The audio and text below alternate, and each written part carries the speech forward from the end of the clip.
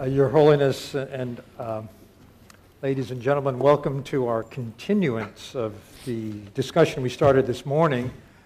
Although we're going to continue with a slightly different accent and focus, this morning we heard about the larger philosophical world in which practice occurs and what the implications are in an interface with science for forming a community of practice in contemplative neuroscience, particularly.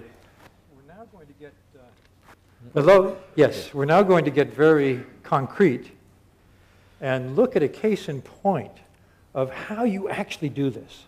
How can you operationalize this? What kinds of hypotheses can you generate? What issues, methodological issues do you face when meditation comes into the laboratory? So let me quickly introduce the panel.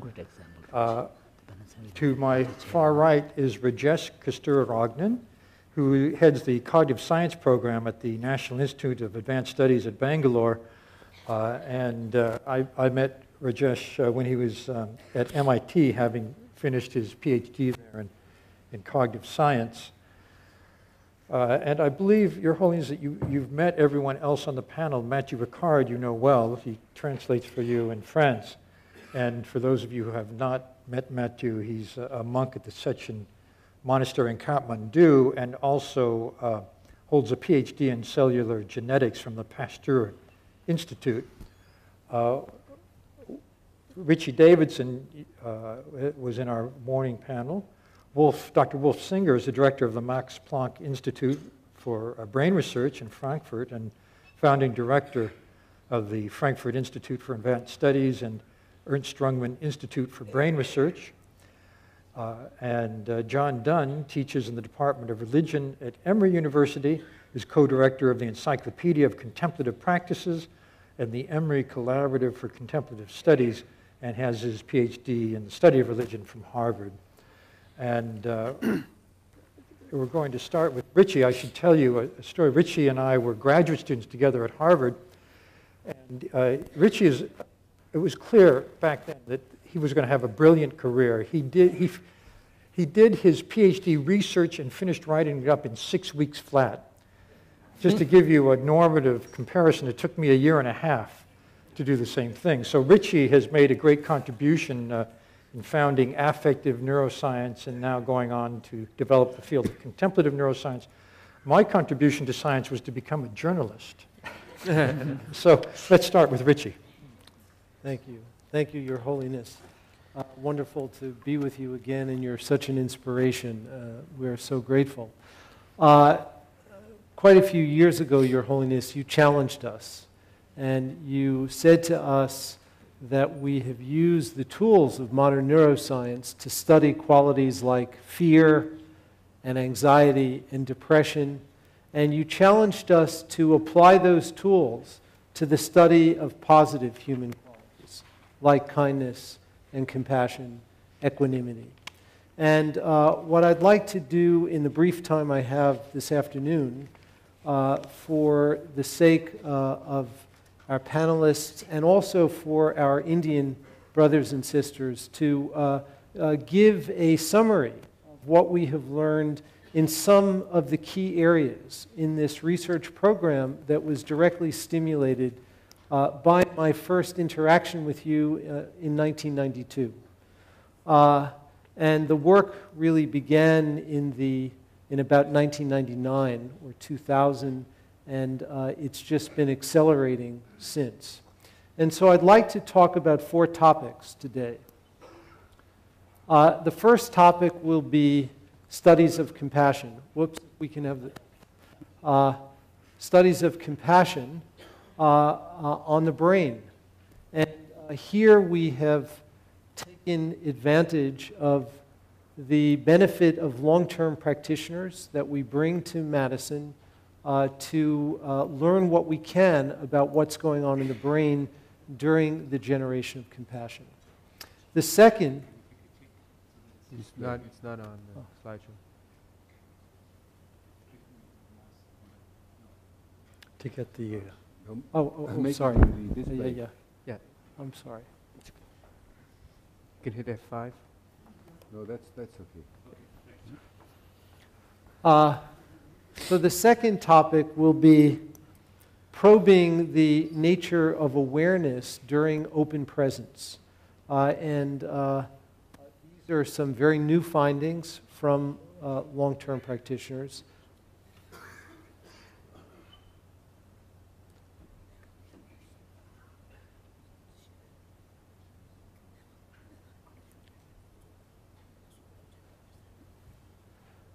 The third topic is really honoring the work that Francisco Varela began, and that is neurophenomenology, but neurophenomenology here with expert practitioners who are familiar with their minds in a way which we think is beneficial from a neuroscientific perspective to show what we can learn.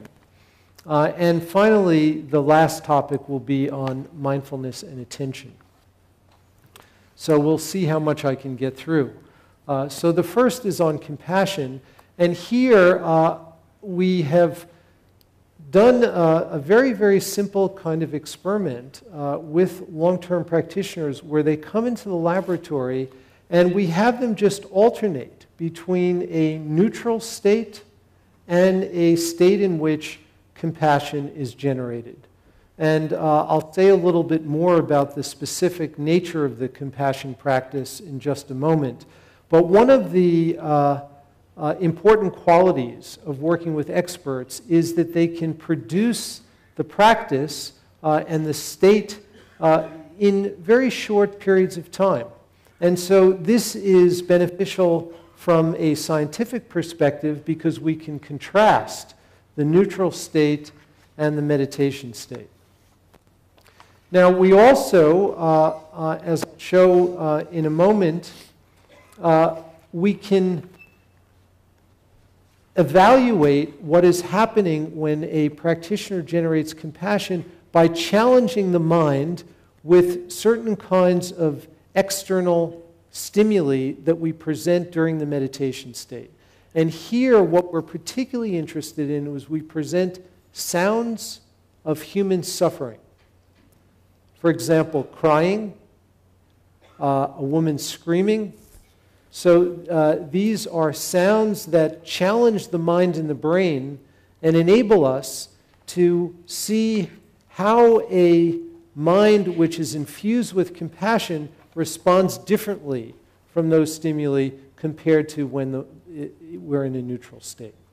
And it's kind of like a cardiologist who is interested in measuring the heart will sometimes have you exercise on a treadmill to challenge the heart. And what we're doing is challenging the mind in a certain kind of way. So in the words of Matthew here, and I'm sure he'll mention this in his presentation, he said, what we have tried to do for the sake of the experiment is to generate a state in which love and compassion permeate the whole mind with no other consideration, reasoning, or discursive thoughts. And so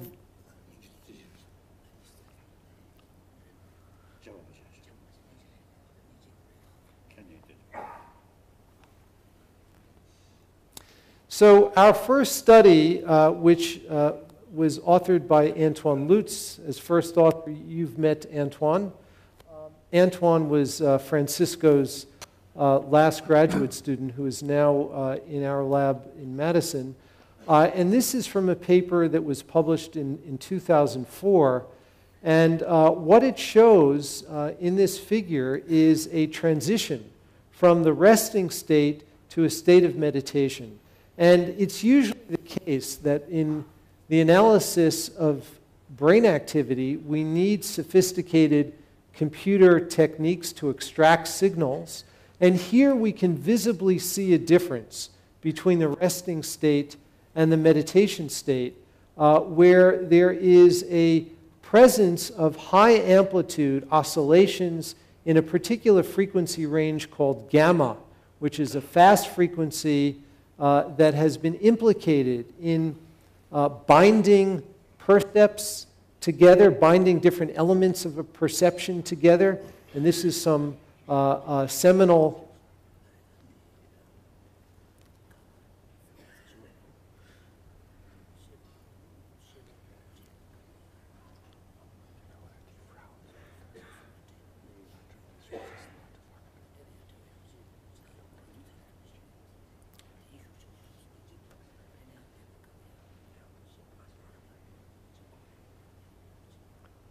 So by binding, what we mean is that often...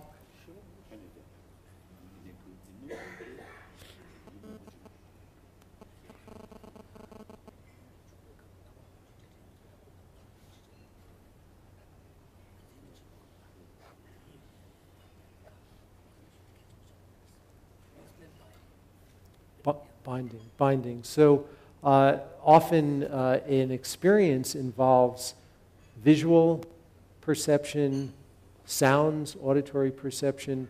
If we're eating, it may involve taste. And all of these different elements come together in our experience. The coming together of these elements is referred to as binding, where these different elements are integrated. And one hypothesis about the significance of gamma activity, and particularly the synchronized gamma activity across different regions of the brain, is that it plays a role in bringing these different elements together. So this is Mathieu after he came out of the scanner. I showed this picture the other day. He's been in the scanner many, many times. And we have used the scanner to tell us what circuits may be affected by compassion meditation practice. And here there is a diagram of the brain, and the area that's circled is an area that is called the insula. And the insula is a very interesting part of the brain because it's the only part of the brain that actually has a map of the different visceral organs of the body. And it is a system in the brain through which interaction with the body appears to occur. And what we see in response to the negative sounds that we present to the practitioners is that the activity in this area of the insula is dramatically enhanced during the compassion practice compared to a neutral state. Among novice practitioners who were taught the same practice and who practiced for 1 week before coming into the laboratory, there's no difference.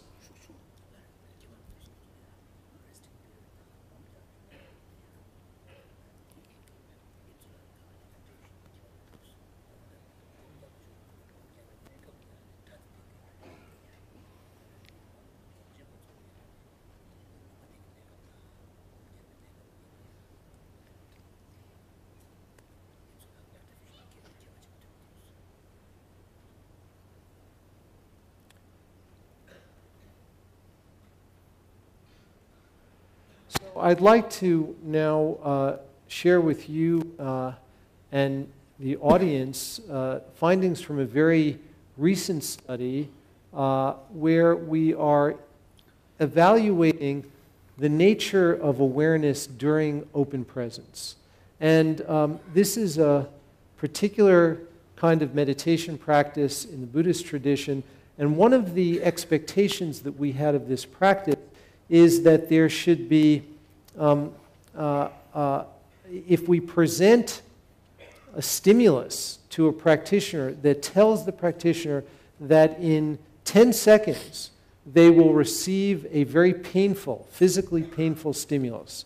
And the pain that we use is heat, and we can deliver it in a very safe way, and we give each person an experience of the heat before we start so that they know exactly what it feels like. And we tell them that when they get this cue, in 10 seconds, they'll get a very, very painful stimulus. And we conjectured that during open presence, since one moment of awareness is going to have less impact on the next, so that each moment would just be, experienced without influence of one moment to the next, that there should be a difference in the anticipation of the pain. And so in the next slide, we first show the ratings of the intensity and the unpleasantness of the pain. And in the bars that are marked OP, that stands for open presence.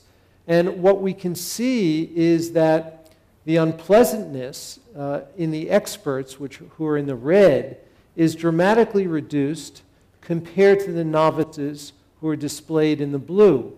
There's relatively little difference in intensity, but there's a very large difference in unpleasantness. So we now go to the brain to see what is happening in the brain when we present a cue that indicates that a pain will be occurring in a few seconds. And so this is the way the experiment works. The practitioner begins meditation, and then the stimulus begins to get warm. And they're told that once it gets warm, in 10 seconds, it will get very, very hot and painful. And so the warm stimulus occurs at time 0, and then the heat occurs 10 seconds later. So the question is, what is going on in the brain as well as in the body when the practitioner gets the cue which informs him that the pain will be occurring soon?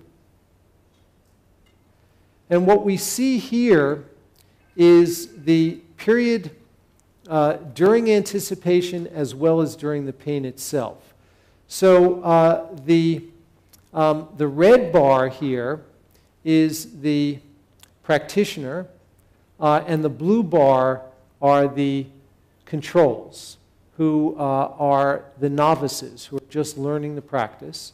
And the period just prior to the red line that begins at about 10 seconds in time is when the painful heat occurs.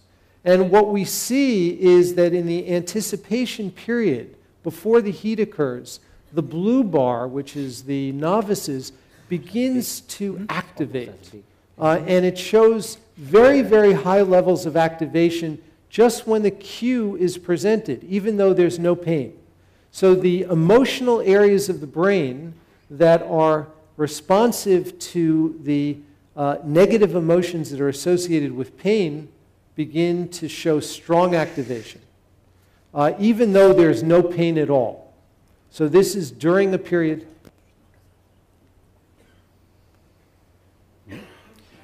During the pain, yes, they're more anxious. So what we would say is that it's anticipatory. But already informed. They were already informed that. Yes, they're already informed. And what we would say is that it's anticipatory anxiety. It's anxiety in anticipation. And it serves no useful function. And what we see in the practitioners who are displayed in red is that when the pain actually occurs, there's a very big response, but then it comes right back down to baseline. But there's very little anticipation. So,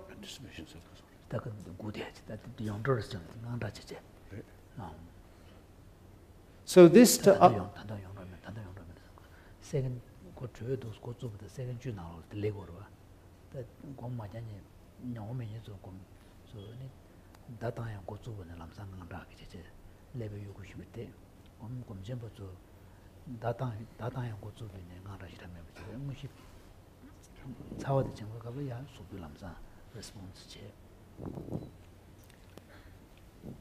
So I'd like to now move on, mindful of time. I'm just going to go right ahead and talk a little bit about how we have considered the project of neurophenomenology and begun to explore it in the laboratory with the expert practitioners.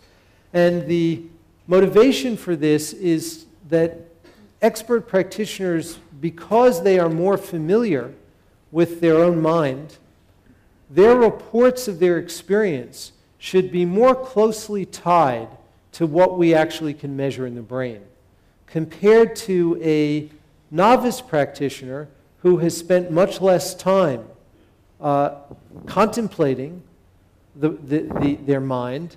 The reports that we get there, we wouldn't expect to be strongly associated with the brain. So that's what we tested here. So the way we did it is to have practitioners report on the clarity of their experience.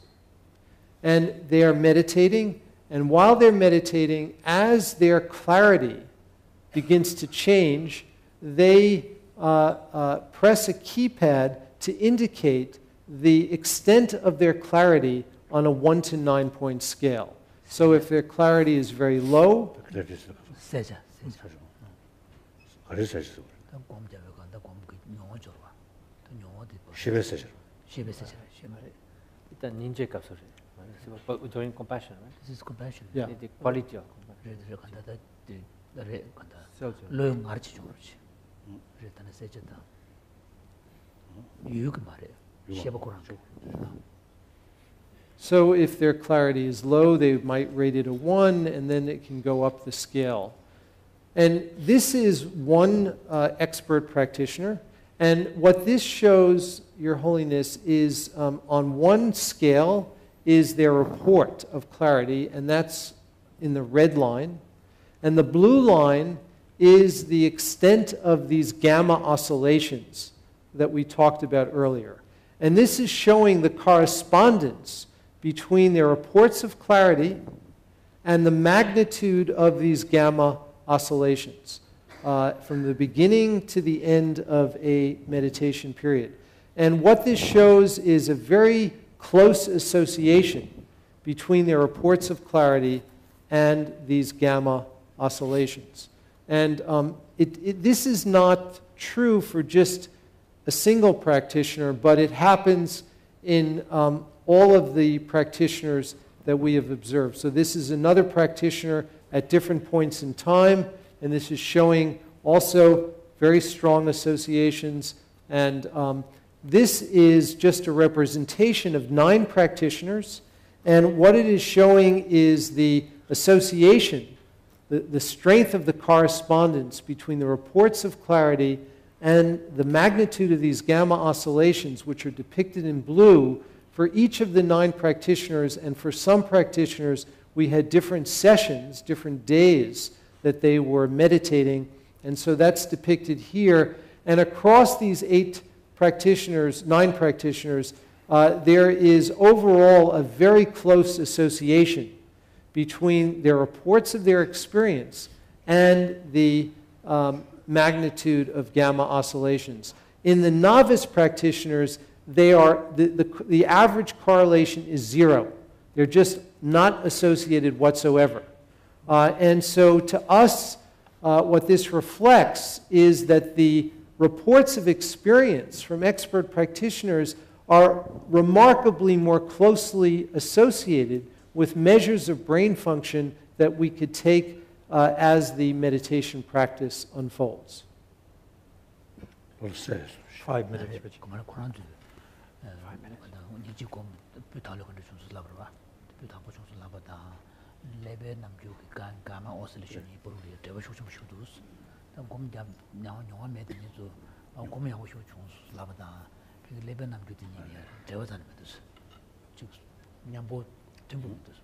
또 곰집어들이야. 군도 하고 좀 슬라면은 레벨 남주 가마 오슬레션 대 하고 염체. 그 칸에 남았다.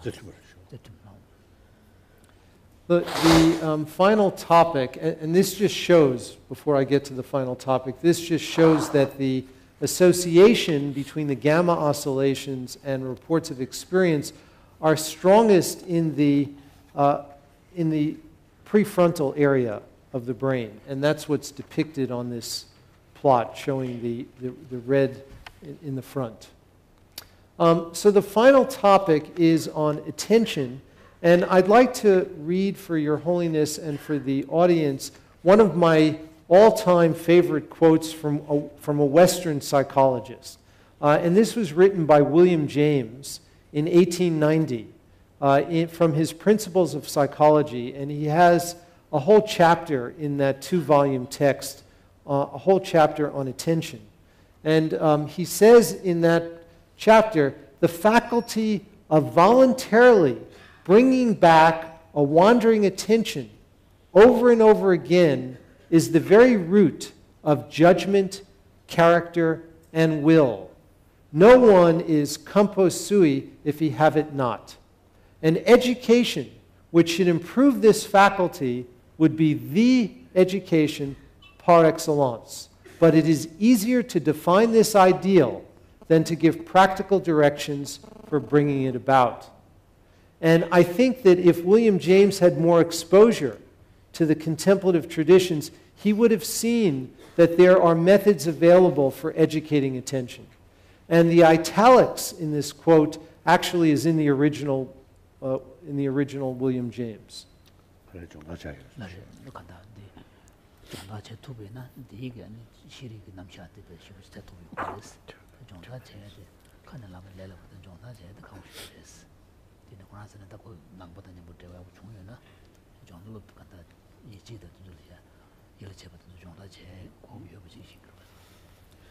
And Dan just reminded me that I have 2 minutes left. So in 2 minutes, just to say that one of the ways we've evaluated attention in many different ways, and one of the ways we evaluate attention is what's called the attentional blink task, which is a very, very interesting phenomenon.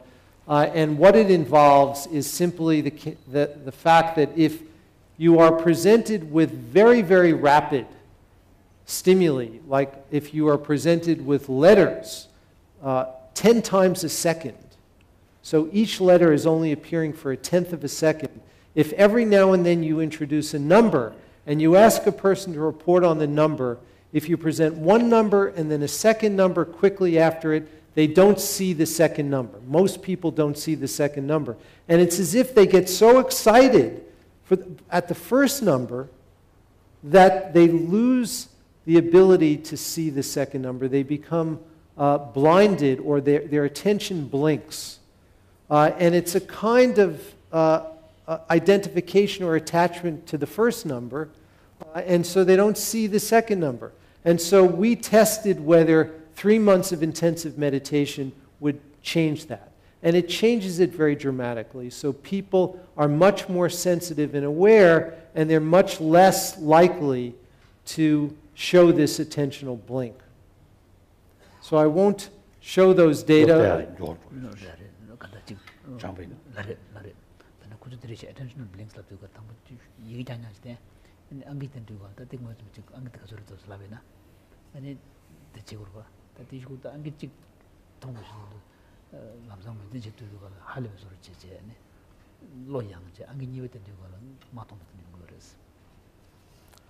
And finally, this is the most important slide. I just want to, every day I feel such tremendous gratitude for the wonderful people, many of whom you met, Your Holiness, when you were last in Madison, who are the ones who are actually doing the work.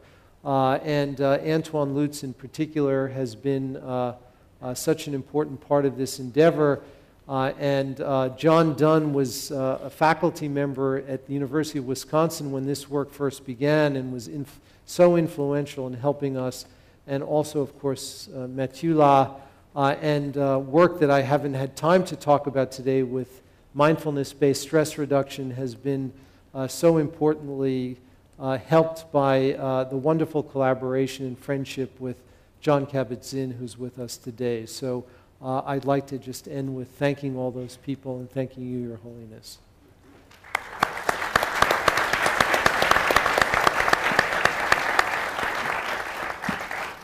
Richie, thank you for that state-of-the-art overview of some of your findings. Before we move on, Your Holiness, do you have any questions?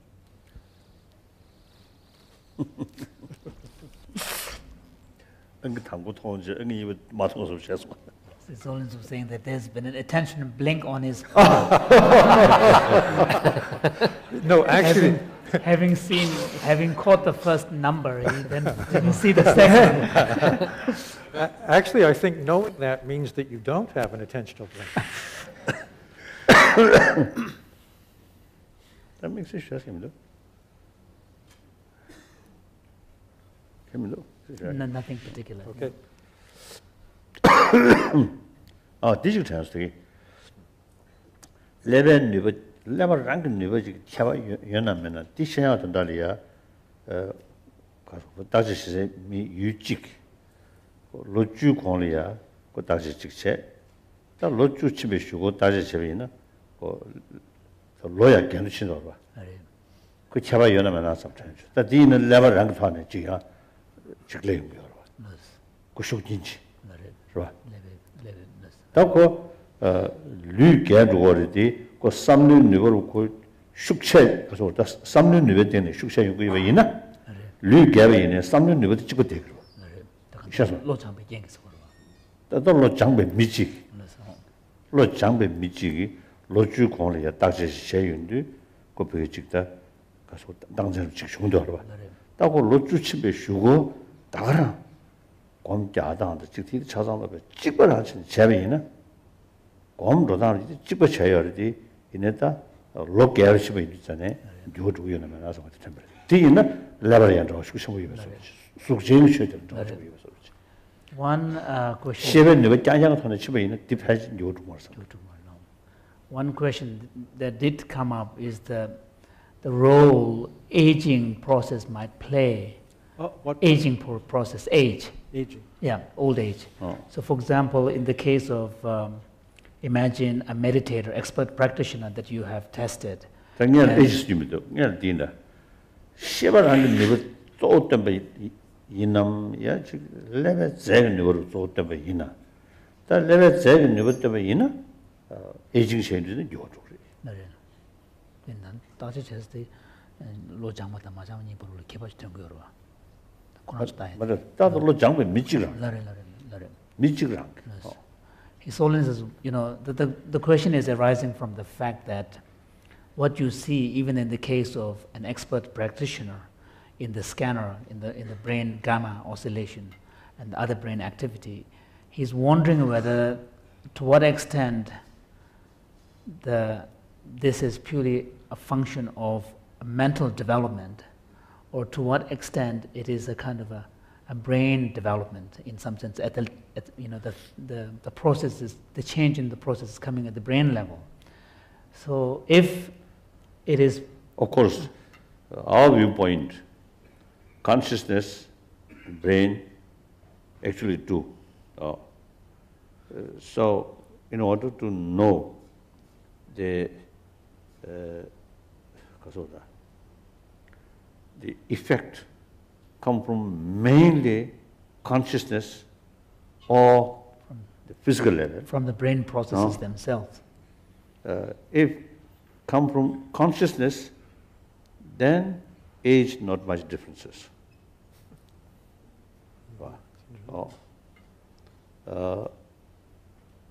Mainly the physical level, the main factor, then age make differences. Therefore, I just felt it's the same practitioner like Matthew. It's the same kind of sort of meditation. Try to exactly the same sort of meditation. And picture 10 years ago. After 10 years, some brain level change. Obviously, it doesn't go more to the degree. Of course, he becomes more bold, So there's sort of external appearances. So in the brain cell also you see some aging process. 10 years you see some differences. So wondering, same sort of picture, same result, Here, if the brain expression of Matthew's meditation practice 10 years before and 10 years after shows exactly the same pattern, then His Holiness would argue, he would infer from this that the main effect is really coming from the mental processes itself. Yeah, I mean, do we know, Your Holiness, that the meditation state itself doesn't also show age-related changes? Loki. 로케베 겐기야 곰코라는 원래 기본도 말해서. I think there are different kind of sort of meditation. Some meditation related with zarungruda. Some meditation practices involves utilization of pranas. So that kind of meditation, of course, getting older, more difficult. Then other types of meditation, share sorry, that depends. So in those second type of practices where the utilization of physiological processes is not involved, where the cultivation is purely at the mental level, one wouldn't expect to see much change as a result of aging. Well, one of the issues that we've talked about in one of the sessions earlier, it may have been with the scientists, is the idea that with practice, with familiarization, certain practices become more effortless. If they become more effortless, then some of the brain changes which do occur with age, inevitable brain changes which occur with age, may not be as crucially important for those practices once they become so highly familiar that they can be done effortlessly. So that's a hypothesis which can be tested and can be evaluated. We don't know the answer to that. But to the extent that the practice really has become effortless, my expectation would be that the age-related changes which do occur in the brain would be less likely to have an impact on that. But Wolf, you may have some other perspective on this. No, I have exactly the same aspect, but we did a study on attentional blink, comparing young people and old people, those with meditation and those without. And the attentional blink increases steadily with... It's not working? Sound? It's working. The attentional blink increases steadily with age. So old people have a much longer attentional blink. But old meditators have the same short attentional blink as young people. So it seems to arrest the aging process, at least for this function. 70-year-old meditators, we looked at a group of Vietnamese monks that are in Frankfurt, and they have an attentional blink as short as 20-year-old students. Good message. There's also the fact that if the meditator is a serious meditator, that during 10 years he will have to continue to train. Yeah. So since we know from other studies that the more we train, the more the skills increase, so there's a counterbalancing effect as well. Yeah. So it could even be better after 10 years, even if it gets older.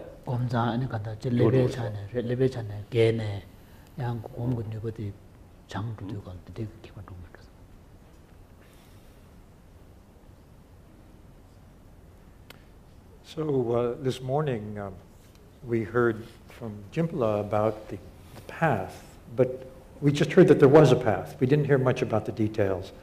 And we've asked Matthew to to unpack that, to go into more detail about the specifics of practice, and to do it in a way that it engages neuroscience.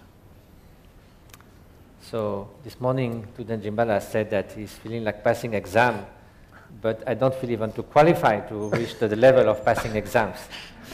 So it's more like exposing my own shortcomings or lighting a match in clear daylight. But anyway, I heard a lot from my great teachers, His Holiness and Gyoken Sri, so I'll try my best. So, as student Jimbala said this morning, he outlined very well the ground, path, and fruit, and view, meditation, action, as well as the 3 types of training on discipline, concentration, and wisdom. So how do we actually apply that? And how does it relate to our studies? So when we began our studies, we thought we could try all kinds of meditations and training. But then we quickly remembered what Isone said this morning, that there are two main goals: to expand our knowledge, and also what contribution can we make to society. So in the very beginning, almost like playing, we tried devotion, visualizations, all kinds of things. But we thought we're not going to teach that in education in a secular way. So that's why we chiefly concentrated on focused attention, on cultivating altruistic love and compassion, and emotional balance to open presence, because those could be easily, the universal value of those trainings could easily be available for children, for adults, for all kinds of walks of life in a secular way. But of course, those comes from the complete part of practice. So now, this is a very vast subject, of course, like the words of the Buddha from Sanskrit into Tibetan fill 103 volumes. The commentary of all the great pandits is 213 volumes, so it's hard to summarize in 12 minutes. But basically, the Tibetan word for Buddha, Sangye, gives the idea. Sang means to purify, to clarify, eliminate all veils and obscuration that need to be eliminated. And Gye means to bloom, to complete, to bring to perfection everything that needs to be developed and cultivated. So fundamentally, what do we need to purify or to get rid of? Is the fundamental ignorance, as we defined it this morning, misconstruing reality, and the effect of this misconstruing reality, that is the 5 mental toxins, including, of course, mental confusion, but also hatred, craving, arrogance, envy, and so forth, that completely obscures our mind and brings suffering. So what needs to be cleared is ignorance and its consequences in terms of suffering. What needs to be cultivated or developed are the wisdom, and then what goes together with wisdom, the compassion. And ultimately what is perfected is consummate wisdom, perfect wisdom, unconditional compassion to all sentient beings, and freedom from all the causes of suffering. Now, how do we go about that? That's where the graded part comes about, and practice.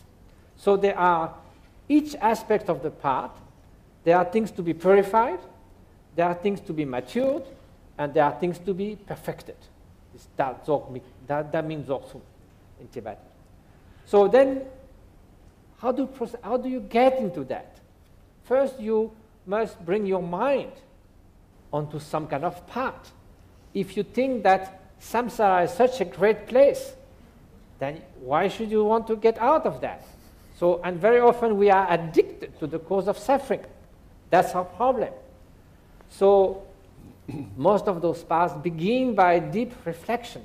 And by the way, when we say meditation or bhavana or cultivating or familiarization, there's always 2 aspects. Analytical. What is the nature of the world?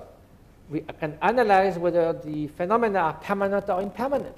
Are they autonomous or interdependent? That has huge consequences on our happiness and suffering. But then also there's to integrate that. So now, at the beginning, we need to combine those by reflections that will turn our mind and set us on this path of liberation and enlightenment. So first of all, we need to value the potential that we have, precious human existence. If we think that doesn't matter how we spend this life, and then we die just as with empty hands, as we say. It's like going to Jewel Island and coming with empty hands. We need to appreciate that even we have this precious human life, it won't last long. It can be taken away any moment. That is certain, the time is uncertain. Those are crucial reflections.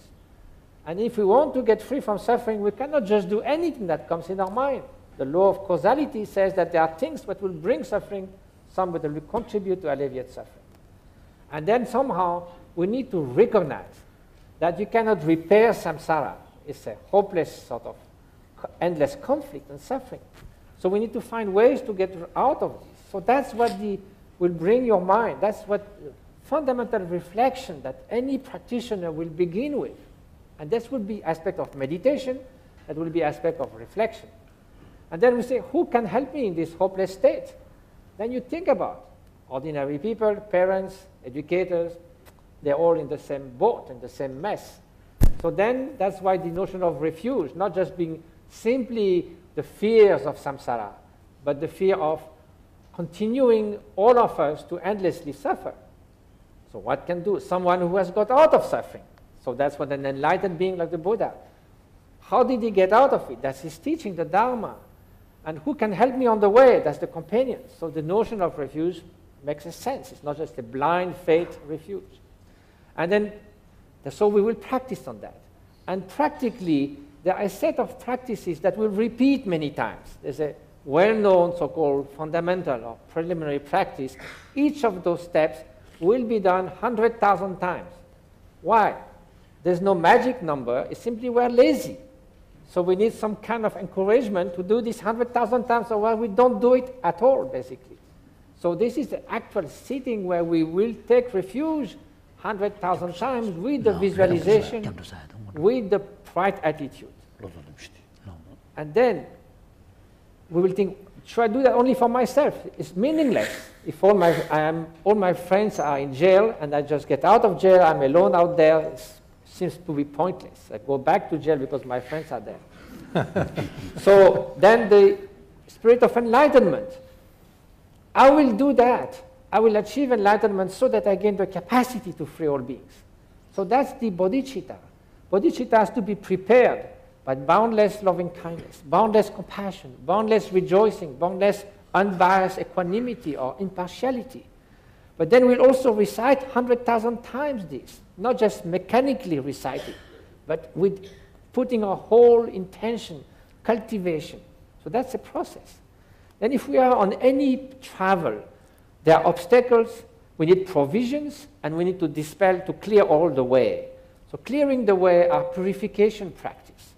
And what we purify is not by some kind of original sin, because according to Buddhism, we have the Buddha nature, original goodness. But everything that obscures that, all the veils of emotions, the veils that distort reality, we need to clear that.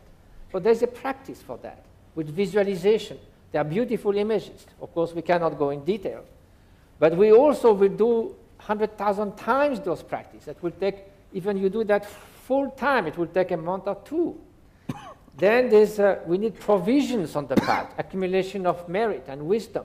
So there are practices specifically related to this accumulation, making boundless offerings in your mind, offering the whole universe in all its beauty, offering your own body mentally, offering all the virtue that you have done. So that will be also done 100,000 times.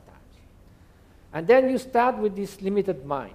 And especially in many aspects of Buddhism, especially in Tibetan Buddhism, there's a special relation with a spiritual teacher, which has a vast, compassionate wisdom mind. And we start with this limited, fragmented, selfish mind. So there's a practice called Guru Yoga. It means to unite with the Guru's mind. That means our small mind, as Swamiji said, which is like in a small vase, so breaks away and merge with the wisdom mind of the teacher. So that's one step that we also do, accompanied with mantras, with reciting verses that will remind us that. Of course, all of those steps will also go with the contemplative aspect of sitting and integrating that. And then we go to the next step, which is to change our perception of the phenomenal world. Usually we divide this in pleasant, unpleasant, beautiful, ugly, desirable, undesirable. From the Buddhist perspective, this is called impure perception. Impure because it doesn't correspond to reality. If we understand reality as being devoid of intrinsic existence, a rose is not intrinsically beautiful, it's just my mind, somehow I feel it like that. A goat will think it's a nice salad, as another organism will see as nothing. So we have this impure perception. So then there's a vast richness of visualization. And sometimes people are quite hard to understand why there's so much imagery, so much kind of deities and mandalas. What do they mean? It's simply a way to not to make some even more artificial projection upon reality, but to recognize our own true nature. Those are symbolic representations. For instance, Avalokiteshvara with the 4 arms It's not that any being somewhere has four arms, it's the four boundless of compassion, loving kindness, equanimity, and rejoicing. So likewise, we will, with the help of that, recognize what we call the infinite purity of phenomena. That means all phenomena, no matter what, comes into phenomena through their empty nature, through interdependence. They are not solidly existing. That's how they are pure in a way. So if you can recognize that, it's pure from the superimposition, from the projection, from the distortions. So that's a very important part of the practice, because we are so much enmeshed in that delusion, so we need a strong antidote. So all that is the play of antidotes versus the things that needs to be purified, matured, and perfected. Then we go to some practices. So that also will take a long time, and it could take years, and we could continue that throughout our life along with other practices, doing visualization, recitation, understanding the ultimate nature of phenomena. Basically, the union of appearance and emptiness. That's sort of the essence of those visualization practices. Then, of course, as we mentioned, there are inner practices with the prana, with the channels, with the energies. That's also a part that is sometimes cultivated. But ultimately, as the Buddha said, this whole teaching is about transforming the mind. He said, give up all unvirtue or negativity, perfect all virtue, and to transform the mind, that's the Buddha's teaching, or to subdue the mind. So in the end, we have to understand that famous sort of mind, what's behind that. So there are a lot of practices to help one see the workings of the mind, how thoughts come, how one emotion comes and invades the mind, what kind of antidote, direct antidote, like loving kindness or benevolence to subdue hatred, or not identifying with hatred, just the awareness that is aware of hatred, but it's not, there's no hate in awareness. So there's countless profound, skillful methods that we can use at all times to be first more aware of what's going on in the mind, and to slowly phase away the mental toxins, to replace them by only wholesome mental state, like compassion and so forth. But in the end, it also comes to the ultimate understanding of awareness. What is the fundamental nature of mind? It is given many different names. We could call the luminous continuum of the fundamental mind. We could call that the recognition of the Buddha nature. We could call that pure awareness, and so forth. And that's where it becomes the most contemplative aspect. This is something that lies behind the curtain of thoughts, of discursive thoughts. It is what is left when there is no content even. So in a way, this morning and yesterday, a lot was said about the unknown, the undescribable, the absolute truth. Well, it is, as it says also by Shantideva, the absolute truth is sort of beyond the intellect. It's not the object of discursive, reflective words, descriptions, and so forth. It doesn't mean that it's out of reach of the experience. That would mean that the Buddha would not know what is unknown. There will be something that will be forever unreachable. It's simply that it is not knowable. It is not known by an ordinary deluded mind that is constantly veiled by dualistic grasping, by mental toxins, by fundamental ignorance. But when those are dispelled, what is left is pure awareness. And it's a non-dual, self-luminous awareness that is given different names. And ultimately, this is one of the qualities of the unchanging wisdom of Buddhahood. So that's a very short overview of the path. But the main point is that all those steps need to be cultivated again and again. You know, bhavana, gom, means to cultivate, to become familiar. It's something that will only come to the taste of experience. And of course, the clear, unmistaken instruction that comes from the scriptures, that come from a qualified, authentic spiritual teacher who can condense those 84,000 sections of the Dharma into pit instructions that on the path he will deliver to the disciple as he or she progresses on the path, and give it the right instruction at the moment where the disciple is able to precisely benefit from those instructions because the maturation process is just such that is ready to cross that next step. So there we need determination and enthusiasm and endeavor, but no impatience.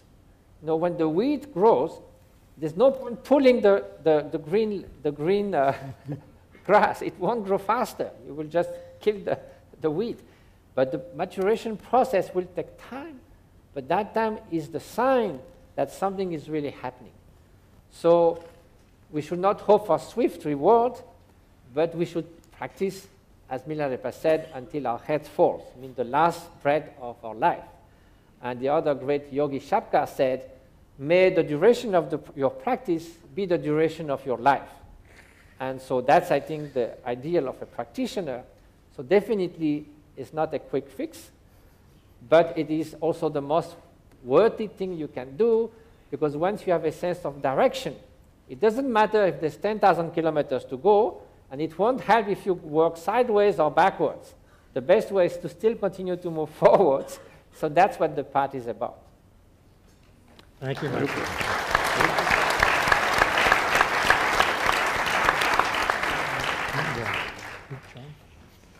Was that right, Your Holiness? Was he right? Normal. Very good. Okay. You got a good grade. You passed the exam. John, did you have? No. Okay. We've just heard an extraordinary overview of the path, and we've also seen some very fine, hard data. How did you get there from here? How did you two collaborate? How did you know what to study? How did you tell us? Well, Matthew, you want to go first? I mean, did you suggest what should be studied, or did you offer a menu, or? Well, you know, at some point we have to adjust ourselves, you know, because Mutual calibration. mutual calibrations, 저부터 송대전 제거봐. and that was going on. 동마 간데스 고주버스. 아니 가르제가 제부유면. 안도 편지를 뒷대야 말봐. 대바 쎄시 건배 그도 레바 가르고 가르고 그래. 다양 저기 미다고 쎄시도 건배 내가 가르고 와. 뒤안다. 양반은 지 잠도 좀 당황해야지. 또 삼잖아요. 그러니까 지단 동네들이 삼다니잖아요. sem주 düğün 거야. 지 그게 연단의 팬들 삼잖아요. sem도지 방토르 거야. 그 레벨은 요가 좀 다르고. So His Holiness is wondering, you know, up to this point, probably this research has not been done, but maybe we could look at specific types of states. For example, there is a general understanding in the Buddhist tradition that when you focus your mind on cultivating certain qualities such as deep devotion to your teacher or great admiration, you know, cultivate a state of mind in a very admiring state, there is an understanding that the mind sort of lifts up. It's in a more uplifted state of mind. But on the other hand, when you reflect upon the suffering nature, there's a certain dampening effect on the mind. So therefore, his question is, you know, would you be thinking of imagining a situation where you would study a practitioner who will be remain in a single-pointed state of deep devotion or of faith, or a deep state of admiration, or a very, you know, deep state of reflecting upon suffering? Well, I think that the ability of a practitioner to remain focused in that way would, I think, maximize the likelihood that we would actually see differences if a practitioner was filled with a deep admiration compared to a situation where they were just very focused on suffering. I think that there clearly would be a difference. From all we know about the brain and emotion, we should be able to see those kinds of differences. Actually, we did that in 2001, then doing a Mögu, unconditional devotion, yes. and I was really thinking so deeply of my teacher that I had tears in my eyes. But we thought that to study that for months and years and involve a lot of resources, this didn't seem to have an immediate, fulfilling the goal of pursuing secular contribution. But as fundamental research, I think that we could possibly now come back to that and investigate those other states like mental imagery, focusing on the visualization or focusing on devotion to the guru. I mean, those, of course, are very different states, even both involve focused attention. the secular system. Tutko miseda deoista chagu marwa. Di chane aku penjo mangbo tango ngoile di machena sichen kuju shinda chebres. Ine the basic science ko tone ya taje chego chagu ro. Chene ya omero. Level 2 hadu. The basic science ko tone. Nyama dis ande nu sundegi wa sa chudi. Rang tunge 소리 유자네 구조태세 레바디다 닝지 셴유동의 숙청 소리 유자네 레바 구조태세 지구를 시야셔 봐. No. One was referring to an earlier statement in one of the earlier mind and life dialogues. Someone mentioned the fact that at the brain level, the pain centers that gets activated when you are undergoing your own pain seems to be also the same centers that are associated in empathy when you take upon when you view someone else's pain. That's the seminal work of Wolf's daughter, Tanya Singer, who you've met on a number of occasions, Your Holiness, who showed exactly that. Yes. Now I'm wondering, anger or compassion during dream time also is occur. Sometimes even sort of tear, too much sort of compassion sort of experience during dream, and actually tear come. So I'm wondering, the awakening state, while the sensorial sort of consciousness still function or active, and meditate on, anger, develop anger, and dream time, these sensorial consciousness not active.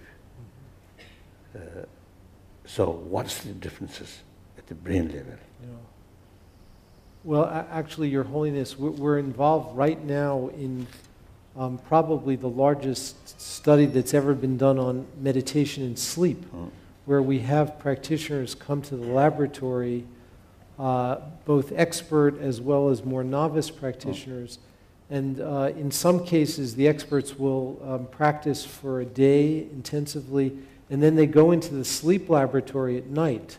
And we monitor their brain activity during sleep and during dreams to evaluate just these sorts of questions.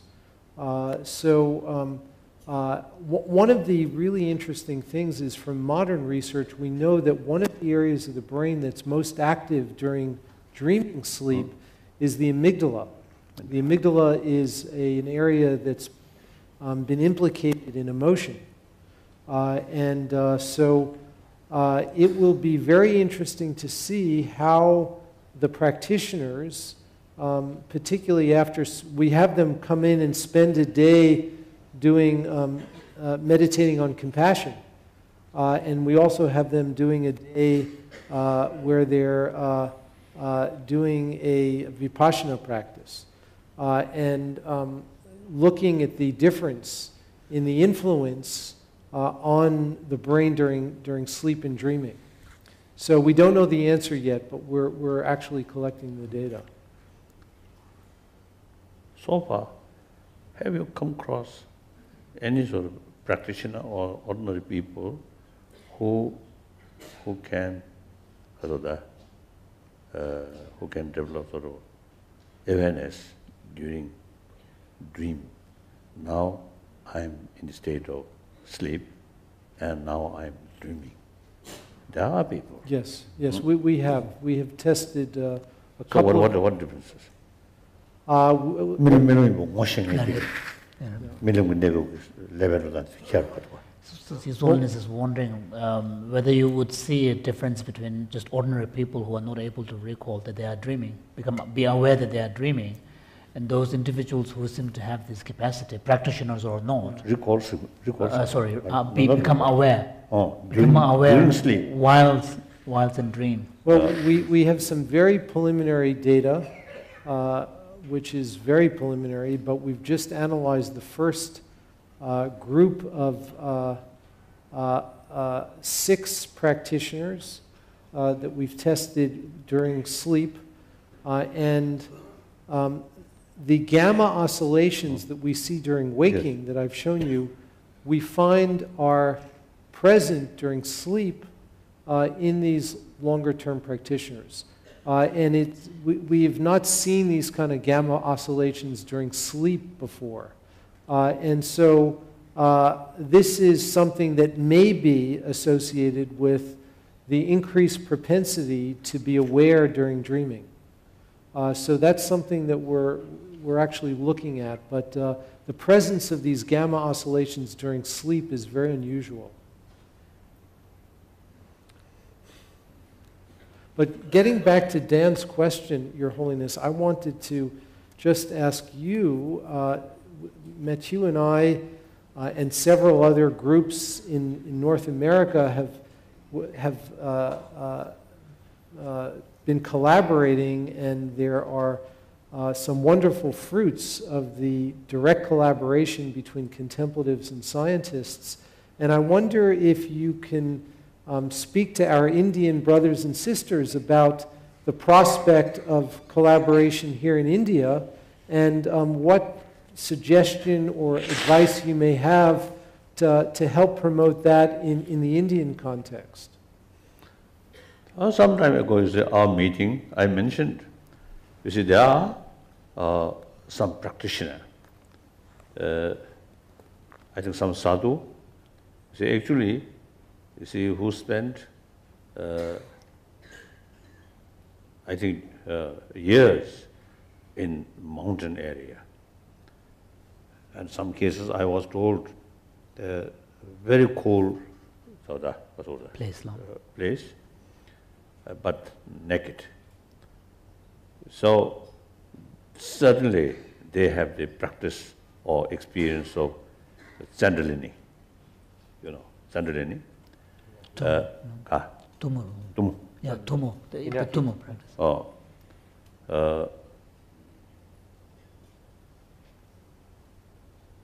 And then, so such people, obviously, through training, through because of the meditation, and a certain body's element, Become expressed now. Never pain. So some properties of the body, within the body, has become really advanced. And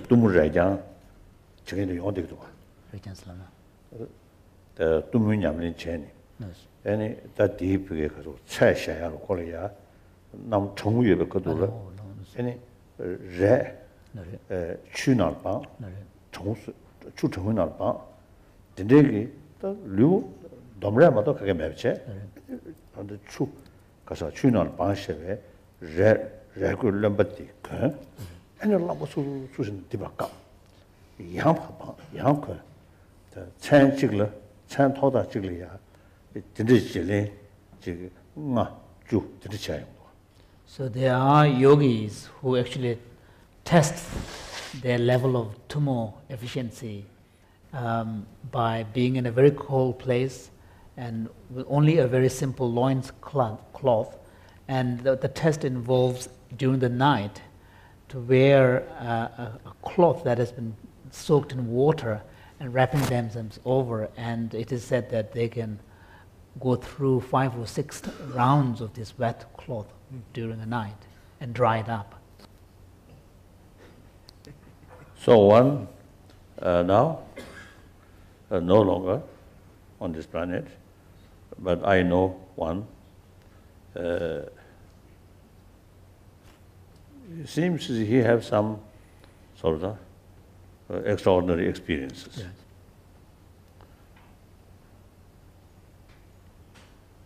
And so through exercise, through practice of control inner energy,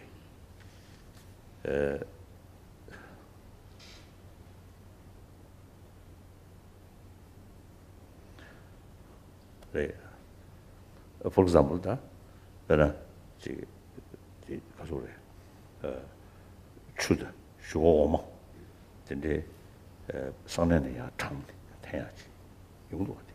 So this particular meditator who's no longer with us, as a result of his control of the physiological processes, is able to draw in through his sexual organ liquids like water and milk.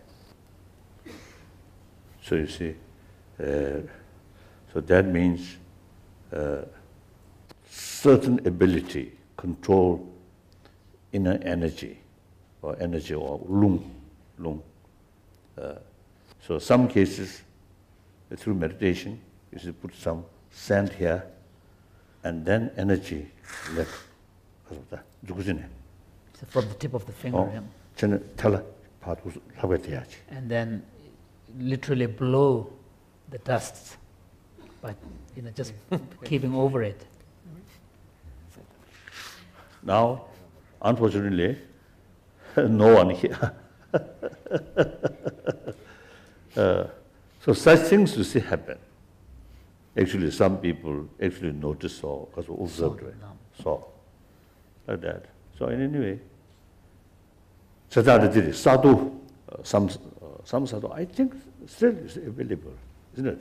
I think eventually we should, you see, firstly communicate with such people.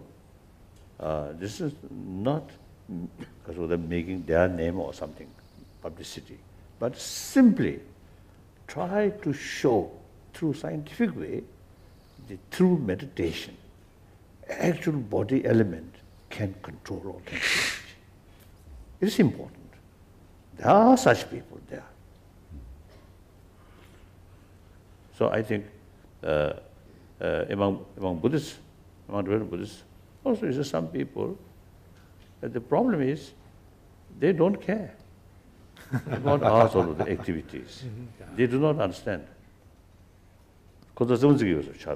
So for them it feels like the scientific experiments is like playing playing over them, playing on them.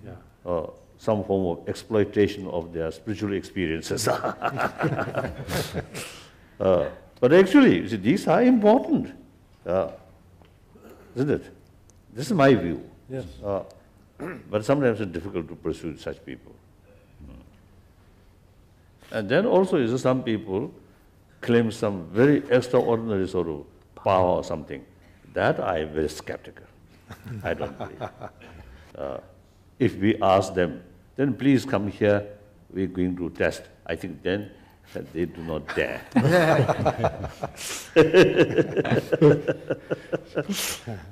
So Your Holiness, you're giving a very difficult task to our Indian colleagues. They're telling them to find the most talented advanced meditators who don't want to be studied. Yeah.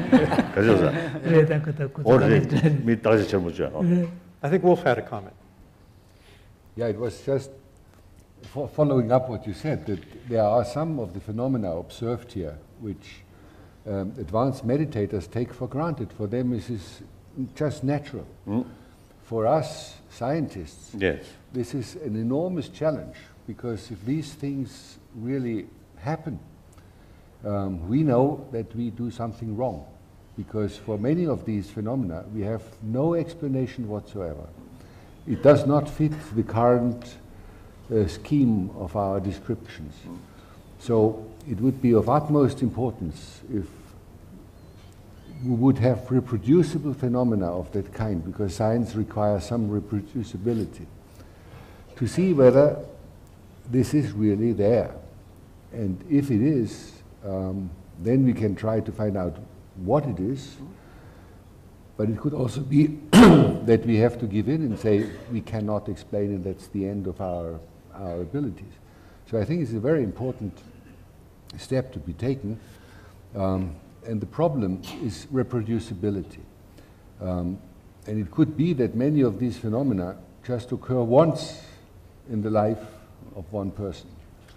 That there are singularities because time flows and they never come back and you cannot predict them. So have you got an example of any of these phenomena that would be the best to approach? Because it is simple in your eyes, reproducible. 배준인데 내가 처리도는 제버야. 즉 대만 직접 많이. 근데 지저들이 근데 안데 내 안데서 냠누도 되지 장도를 마도 계도 말이. 계도 우리 가시 지금 냠 그들이야 용등에.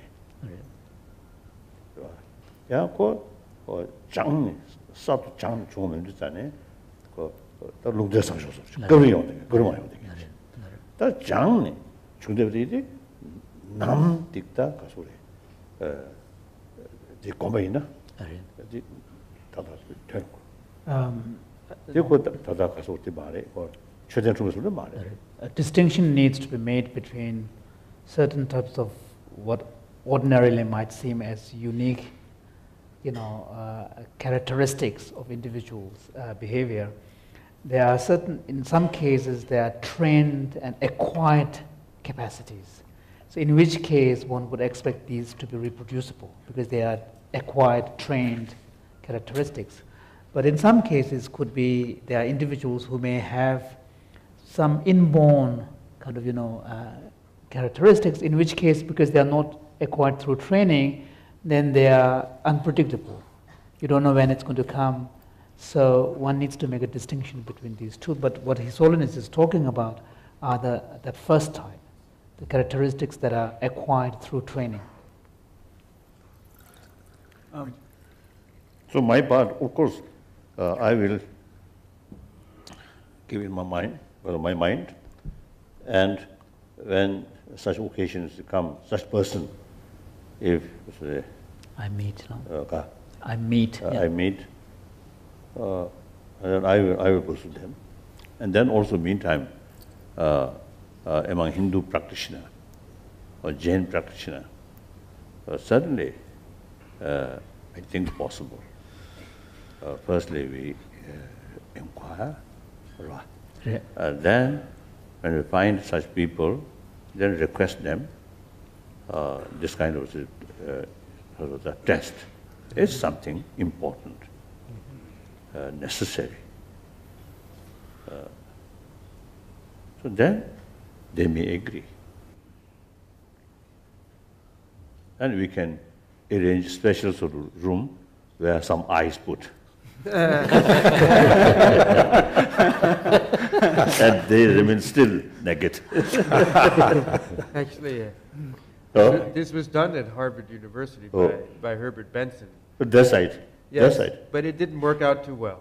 Oh. No. I think it was very difficult to do the experiment because they had so many different probes inside of the yogi's body that he wasn't able to meditate adequately. And I think that's one of the difficulties of this kind of study, is that it can be very disturbing. Yes, that's even right. for the adept, if the experiment itself is too invasive, drawing blood and so on, then these kinds of studies can be very difficult to execute properly. So that was actually, I think, a failure for Benson. He wasn't able to study Tummo adequately because of this situation. One of these yogis, I think you knew. Yes. And, Some of them I know. Yes, yeah. And I actually took care of him for a few days while he was there. And this was many years ago. Mm-hmm. And he was very happy to participate, but he said he was not really able to make the Tummo energy blaze because of the conditions in the laboratory. But So was it collaborative in the sense of rich in no, and I method? think that's the issue here, is that, and I recall in some of the context of experimental design that I was also involved in, that a lot of in order to do these types of studies, these are very difficult, I think, but even to do something more mundane concerning emotional reactivity, how can compassion meditation change one's reactivity to negative emotions? Even to study that adequately, I think, takes a very careful dialogue between the practitioner and the scientist, so that the practice is really carefully understood on the one hand, and its effects can be properly measured on the other. And that took a long time, I think, in the context of the studies at Wisconsin. So just to continue in the spirit of dialogue, I first wanted to thank Your Holiness and all the other presenters here for organizing this meeting, because as you pointed out, the Nalanda tradition is perhaps being revived. So I might want to call it the Navya Nalanda tradition. Navya is the Sama, Nalanda Sama. Right?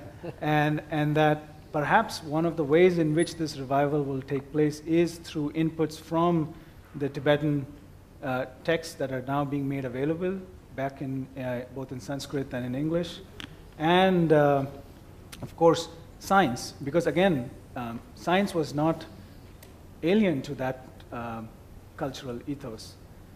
And I think that there's a parallel here between what happened in the West perhaps in the 15th century, where Greek material became available through Arabic, and the sciences started. The revival of the sciences in the West was itself due to new material coming from other parts of the world. So I do think that Indians should embrace these different influences, while, of course, sticking to what we do well. And there's a famous, of course, saying by Gandhiji saying that I want to open the windows of my house to the world, but I don't want to be blown off my feet. So,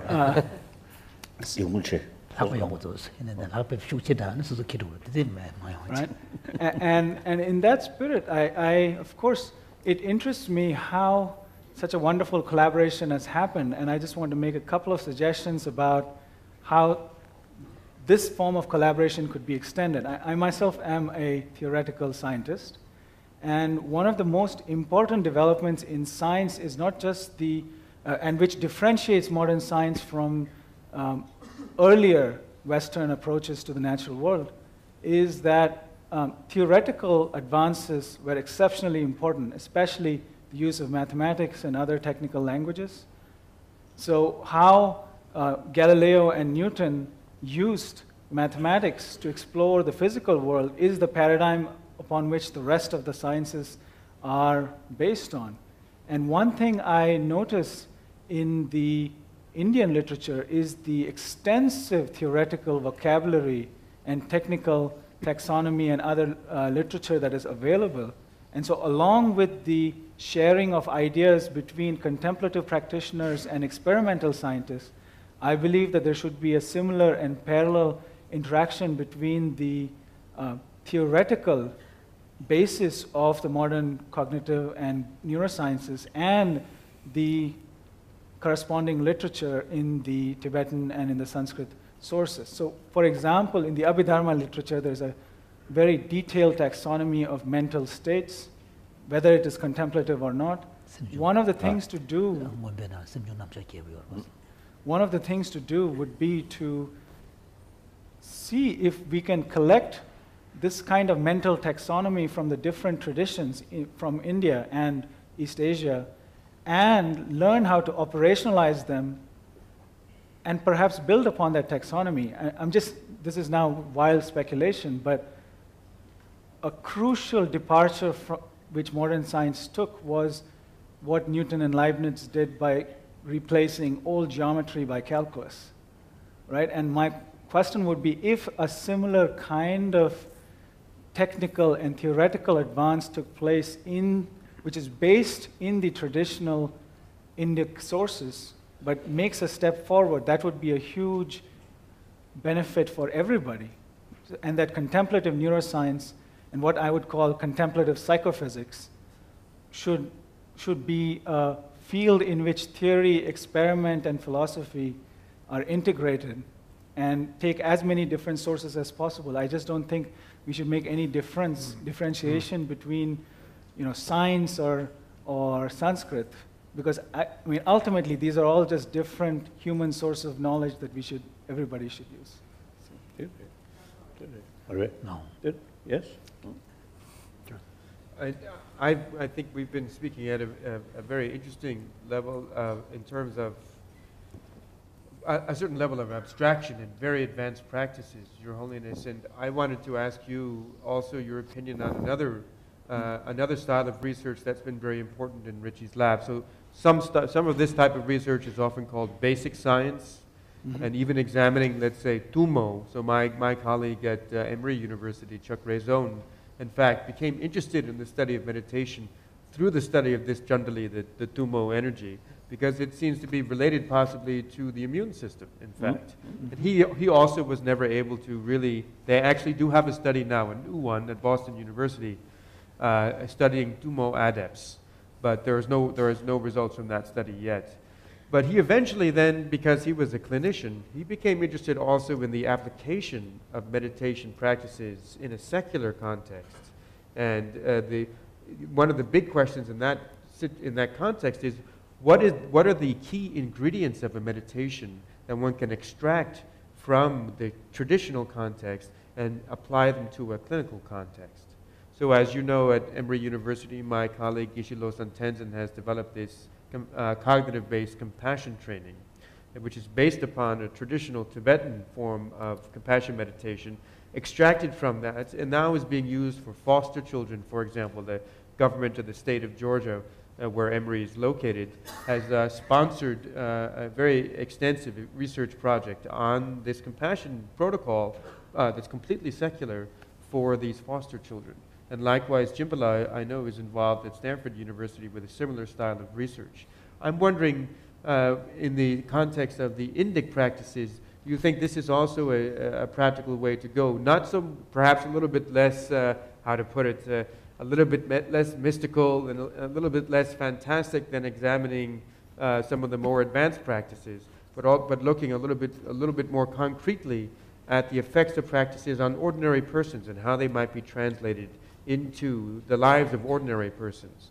Do you think this style of research also is quite feasible here in India? And do you have any suggestions? I think many of you already know, but I do some may not know. So I want to share. That is, actually, when we start this dialogue, sometimes people use the word dialogue between, complicated. Dialogue between Buddhism and science. And I thought that's wrong. That creates sort of the wrong impression, right? Or misunderstanding. And actually, Buddhism only for Buddhists, not universal. And also, I think this morning I mentioned two purposes. One, simply expand our knowledge. And then also even the more sort of spiritual side, that also a secular basis. So therefore, as soon as you touch Buddhism, then no longer as a secular. So therefore, right from the beginning, I make clear So this morning, a reference was made to the nature of reality, the ground. That's simply, what is the reality? No idea of Langtor. No evaluative judgment of what is right and what is wrong. So Buddhism is mentioned about this mind in order to practice, to carry Buddhist path. But we can live it. Simply try to know the reality. So that I call Buddhist science, about matters, about minds, about time. So I mentioned, you see, we should use the word dialogue between modern science and Buddhist science, not Buddhism. So 3 parts: Buddhist science, on that basis, some Buddhist concept, Philosophy. and also philosophy. There may be some Aspects. as is sort of the universal the concept, maybe.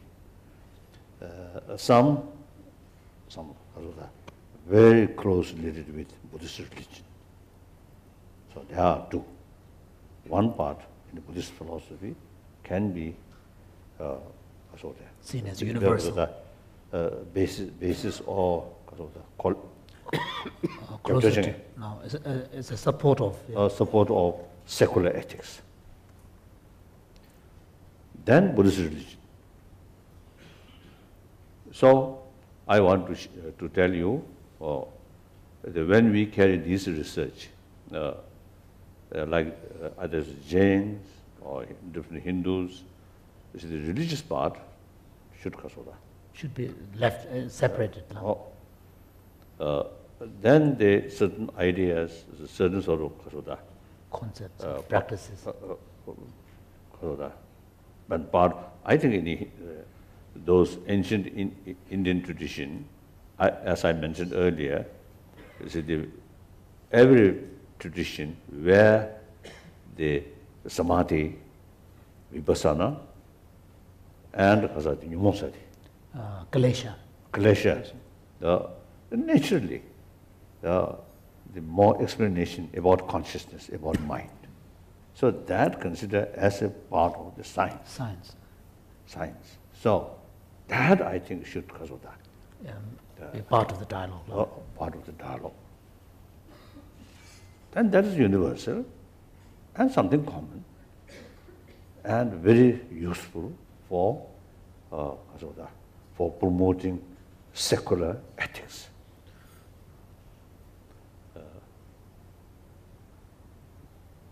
So samadhi itself, very secular, universal. Samadhi as a mental quality is universal. In fact, in the Indo-Tibetan tradition, we refer to these meditative states as being part of the common currency of the classical Indian traditions. So that I want to Share. and make clear. So there's nothing to do with one's own religion. As far as our approach, we are not seeking sort of support from science to Buddhism. No, never. Without scientific support, Buddhism will remain. And as well as Jainism or different Hinduism. 1,000 years. It brings immense benefit to practitioner. That's sufficient for the survival. So whether scientists accept or not doesn't matter.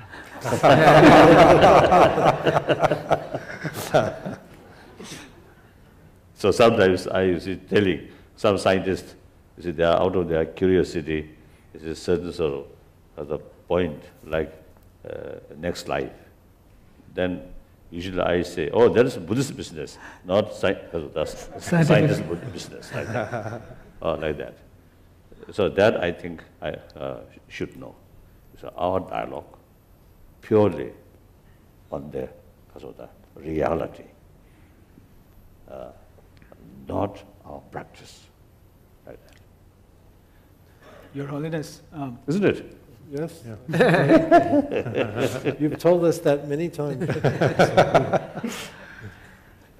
What you say is very inspiring, and I would like to hear a few more words because, as you know, the various Indian traditions and even within Buddhism itself, there are lots of debates about what is the nature of reality, right? I mean, there is both common currency using, say, the pramana systems, but also there is wide differentiation. Yes. So do you have any thoughts about how we can accommodate both, and not just the similarities, but also the differences? 나를 초진에 양 테마다 되게 삼된다 두저리 투몽 부저로 다니 이 양 초진에 양 남편 두서 남편 저 무시부조사 제가 신고변에서 레더레데 인테야 신고변에서리아 다당 또는 대시 맨다만 보여변자 다디 상만디날 그 리서치 넘버 키토야 답시를 가려놨어. 배는 셈이 배보다 배 나를 씌웠을나? 배 상황을 찍었어. 야, 배자밖에 안 했어. 다지 머리고 살는 것은 뭐이나? 애는 것은 다면다. 그 다음에 저 채널에 겨워요. On the basic kind of ontological standpoint, for example, like the postulation of, matter and consciousness as two primary facts of the world, His Holiness was saying that he wouldn't expect there to be difference among the classical Indian traditions. Now, there might be difference on, for example, what is the specific nature of that ignorance? That's a fundamental ignorance. So then one might begin to see differences. Even within the Buddhism, even within the Sanskrit tradition, there are differences. Differences of due to different views. So like that. And Angus Lovina, as a memo to do the shaming, Angus said to anger Luna during. For example, if we take the mental phenomena like anger, it's phenomenologically evident that most people will be able to identify what it feels like. I mean, even to some extent, animals too, when they see a hostile animal, they seem to sort of shy away from that angry animal. So these are universal, and how harmful this destructive emotion. So if there is possibility to reduce these things, everybody accept, whether believer or non-believer. And positive emotions such as compassion. Also even animals appreciate. So these are universal. So here we are seeking some support from scientific some scientific research. Scientific inquiry. Mainly, they cultivate more compassionate sort of mind, immense benefit one's own health, and the family, and the community.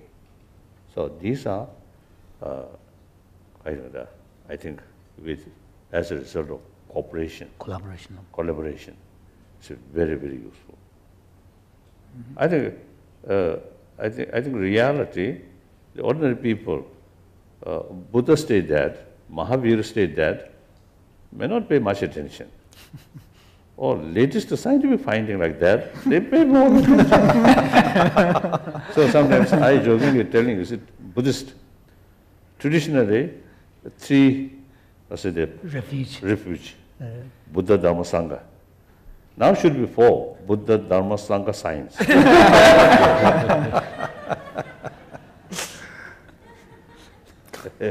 So these scientists become guru now.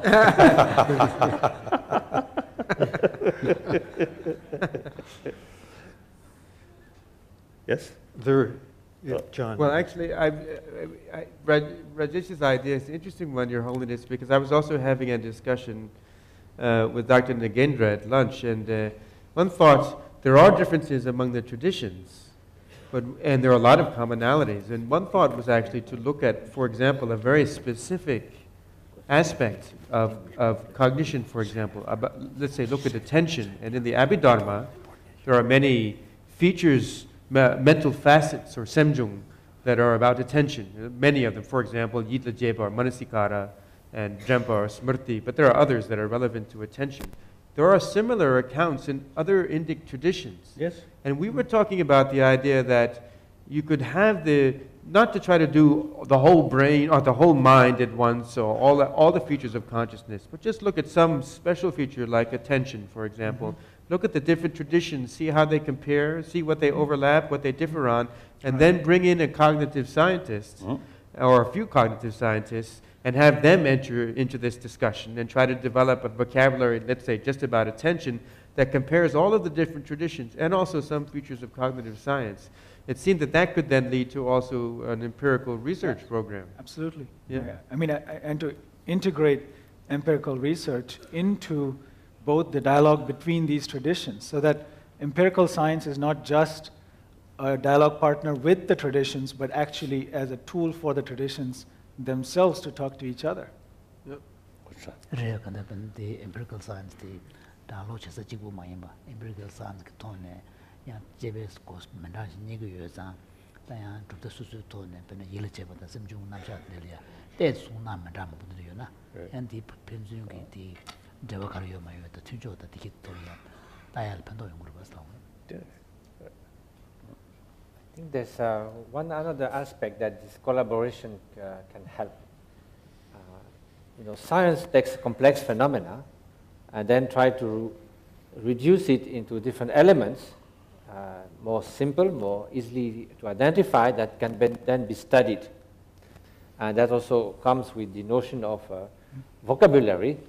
We say anger, or we say compassion. There are so many kinds of anger, so many nuances to compassion.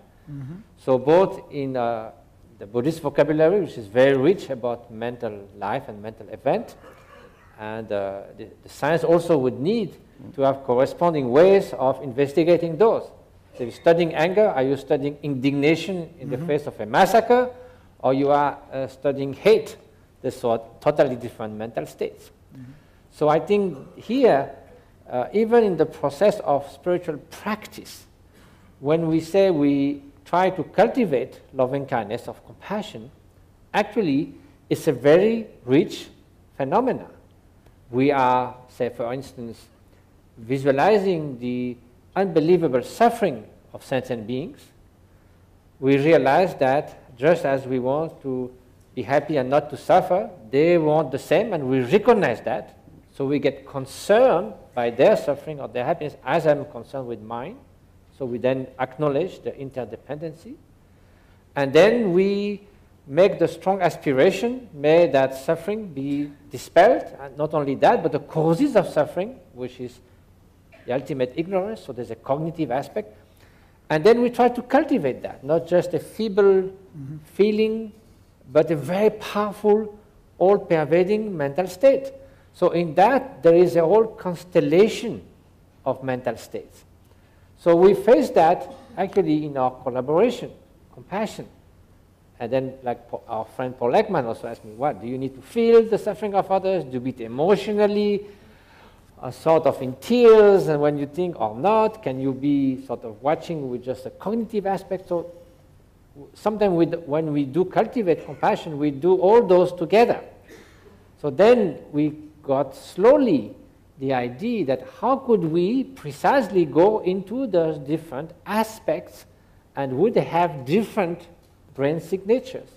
So we have been specially attempting to do that with compassion, for instance. We ask the meditators to do just loving kindness toward a child, toward a dear person. Then how does it if you extend it to all sentient beings? And then compassion with the person who is suffering. So we know already that we spoke about empathy, that is not very clearly yet equivalent in Tibetan, but basically is the faculty to resonate with others' suffering. If someone is joyful and happy, you feel also joyful. If someone is very sad, you feel sad. So if someone suffers, the brain, in your brain there is some area that has to do with suffering.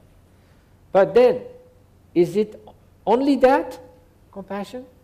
Well, some of the studies that we have done, where we ask very artificially the meditator to separate that, we don't do. Just please try to only resonate with the suffering again and again and again. Only that. Then it becomes really some kind of unbearable.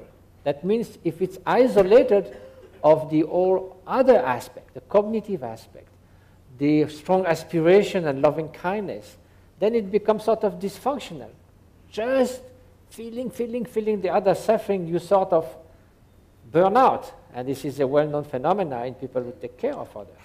So then it is possible to, with collaboration with science, to study isolated these elements, and therefore you can better reconstruct the whole process of what the whole experience of compassion is, including all those minute phenomena. And also Buddhist taxonomy has been making many efforts to distinguish those, and there's a possibility with meditators who can identify and generate in a way those things separately, which is not the way we normally do, may help to precisely find the equivalence and then have experiments that are related to all these aspects one by one, and then what is the integrated phenomena of compassion. So there, the collaboration becomes so much interactive, because you're not going to say, I'm just engaged in compassion.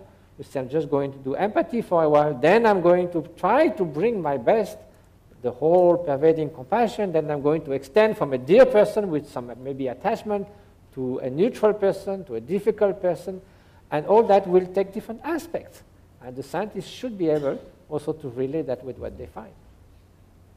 Wolf, yes.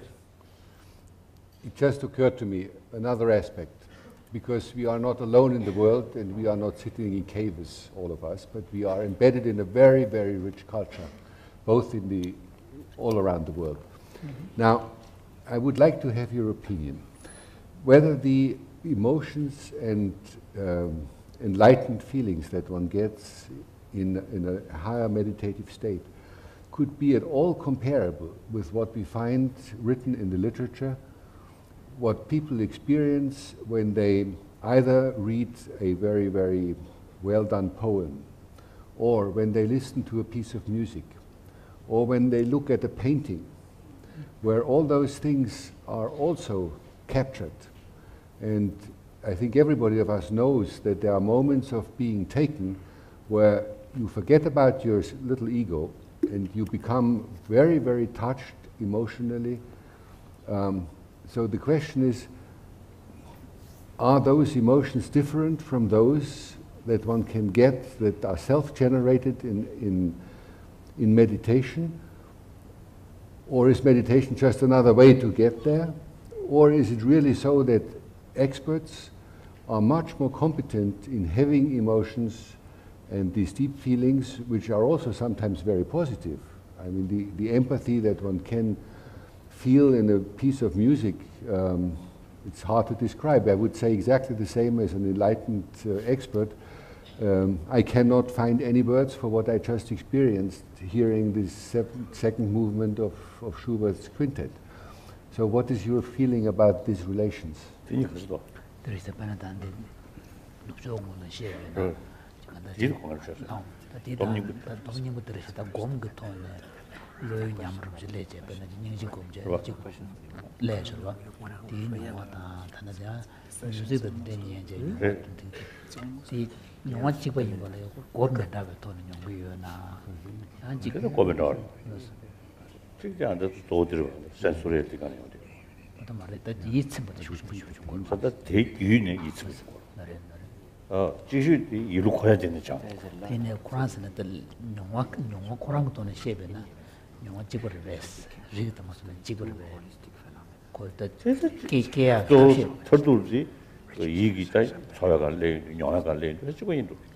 Indian aesthetic theory, the highest form Solness was saying that between these two, the meditatively generated heightened state on the one side. So basically, there are two different kinds of deep satisfaction or joyfulness. Right.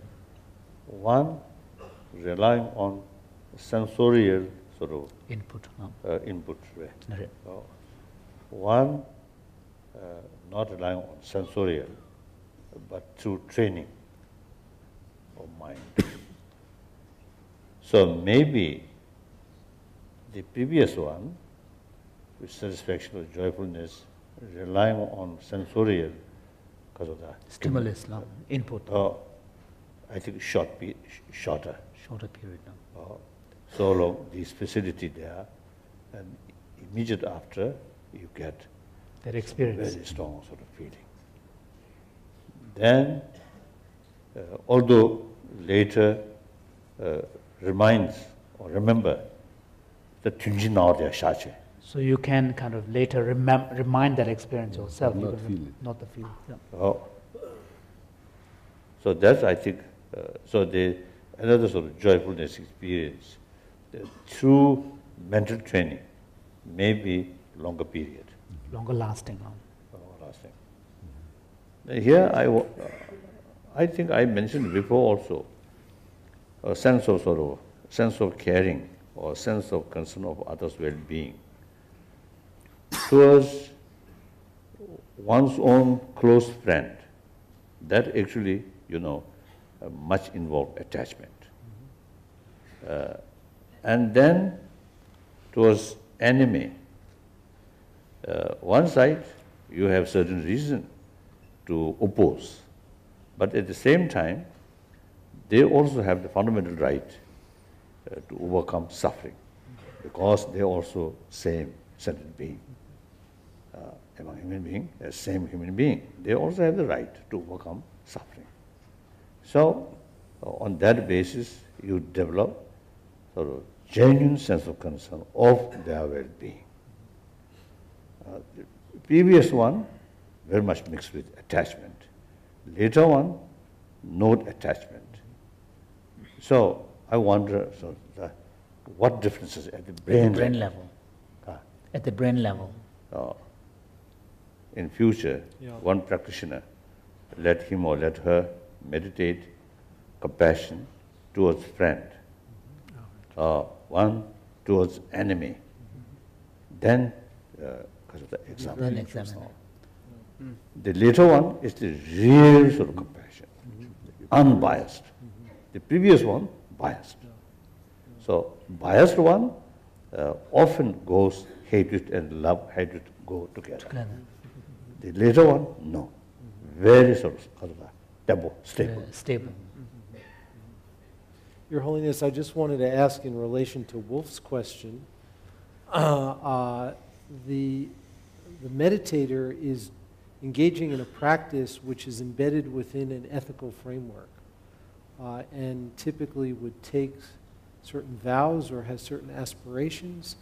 And I wonder, as a neuroscientist, to what extent embedding the practice within that kind of framework actually changes the brain in particular ways. And I think that one of the tasks for neuroscience is to develop a neuroscience of vows and aspirations, to see how making that kind of intentional commitment will affect the brain and change the brain's response to these kinds of practices. Neuroscience and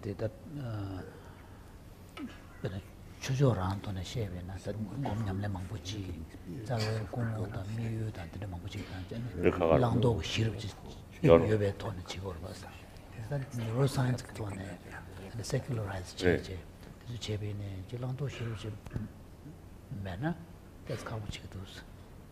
So what was the specific question?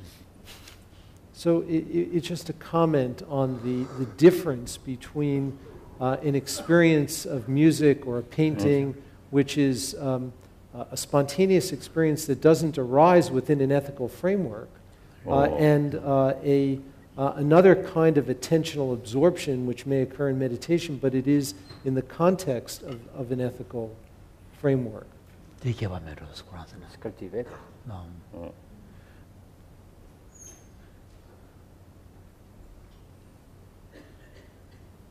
That's a Europe. That's the sensorial.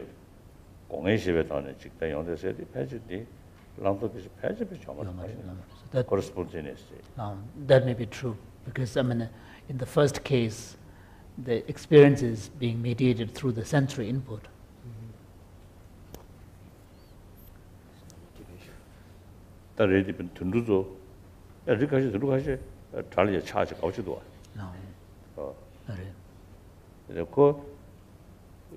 밀려다 남주 전에 다들 로봇이 냠부르지 로봇이 배 동에도 지르지 든든되게 그 땡션이 야 럼무치라고 지금 학벌도 차주고. Right. 준울도 봐주고.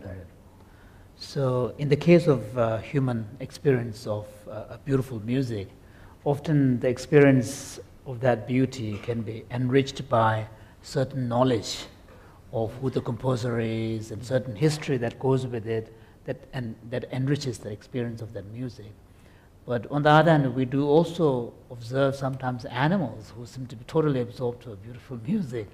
So in their case, since they wouldn't have the historical background knowledge, so His Holiness is wondering what would be the difference. Really, we don't know what is their sort of attraction. Now sometimes my dog, some noise like the computer or something, some pew like that dog. So looks to see he or she enjoy seems. 직도가 안 돼, 직도가. 근데 지금 로문 년배 이양 다 그래서 단단 년배 깨지 얘는 맨날 딱 그것도 소화 가지고 드십니다. His Holiness is curious whether they actually can appreciate certain melody and you know have a sort of a joyful experience, or is it simply just a reaction to the sound? I think some, of course, trained, some horses with music, they can also play. I think they enjoy. Darwin was convinced of that. And Darwin ki 다른 이제 지거래서 듣는 music 가봐야지. 되지. 제가 다윈 지나치기다. So I'm going to be Darwin's follower. His Holiness is saying. So, Your Holiness, I'm getting signals that our time with you for this afternoon session is coming to an end, but it's a very big day for Richie, because today the Dalai Lama designated him as a science guru. So congratulations. Science guru. And our discussion... So usually it's a Tibetan tradition. Gurus really, I think, formed, this is some kind of different head. So I think you need. And of course, our question and answer session will resume after His Holiness has left. Thank you very, very much. From the resting state to a state of meditation. And it's usually the case that in the analysis of brain activity, we need sophisticated computer techniques to extract signals. And here we can visibly see a difference between the resting state and the meditation state, where there is a presence of high amplitude oscillations in a particular frequency range called gamma, which is a fast frequency that has been implicated in binding percepts together, binding different elements of a perception together. And this is some seminal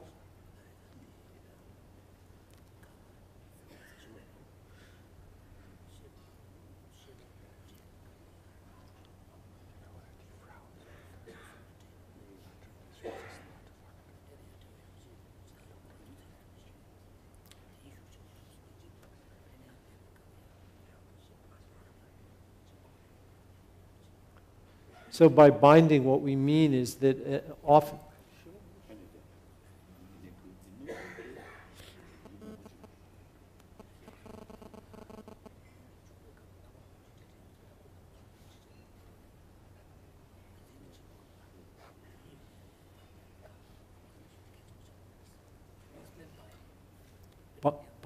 Binding. So often an experience involves visual perception, sounds, auditory perception.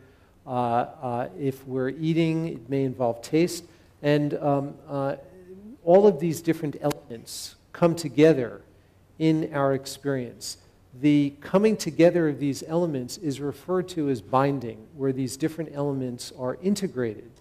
And one hypothesis about the significance of gamma activity, and particularly the synchronized gamma activity across different regions of the brain, is that it plays a role in bringing these different elements together. So this is Mathieu after he came out of the scanner. I showed this picture the other day. He's been in the scanner many, many times. And we have used the scanner to tell us what circuits may be affected by compassion meditation practice. And here there is a diagram of the brain, and the area that's circled is an area that is called the insula.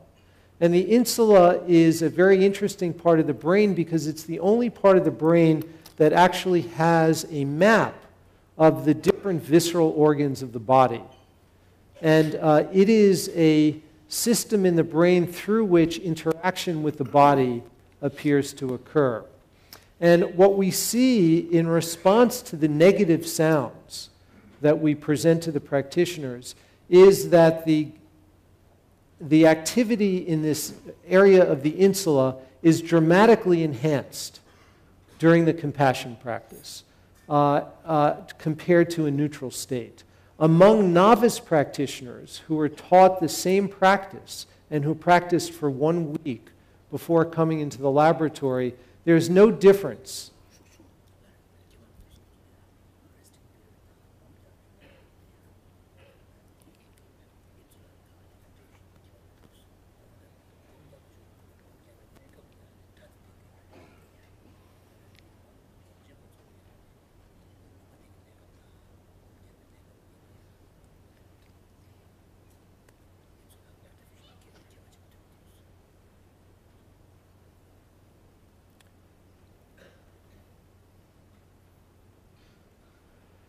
I'd like to now share with you and the audience findings from a very recent study where we are evaluating the nature of awareness during open presence.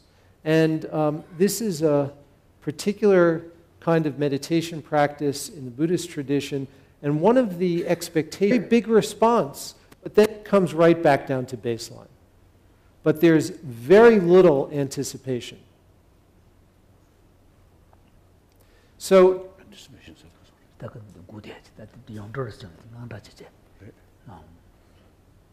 so this to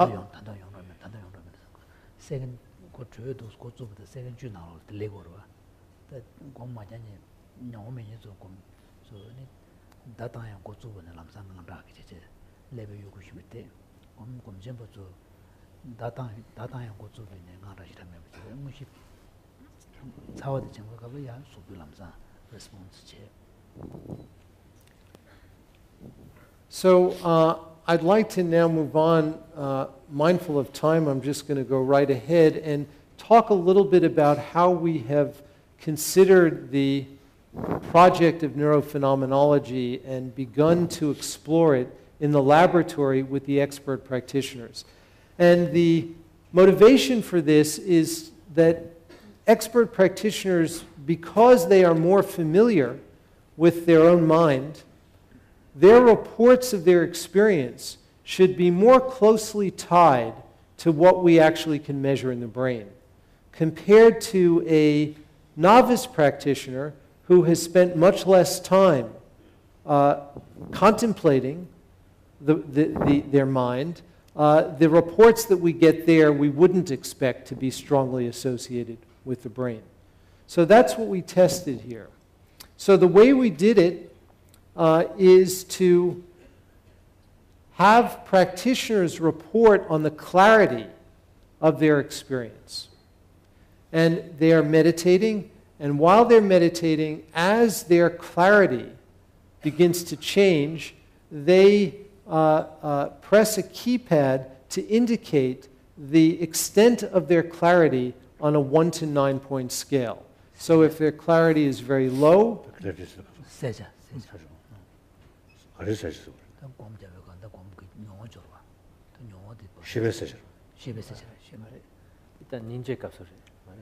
during compassion, right? This is compassion. Yeah. The quality of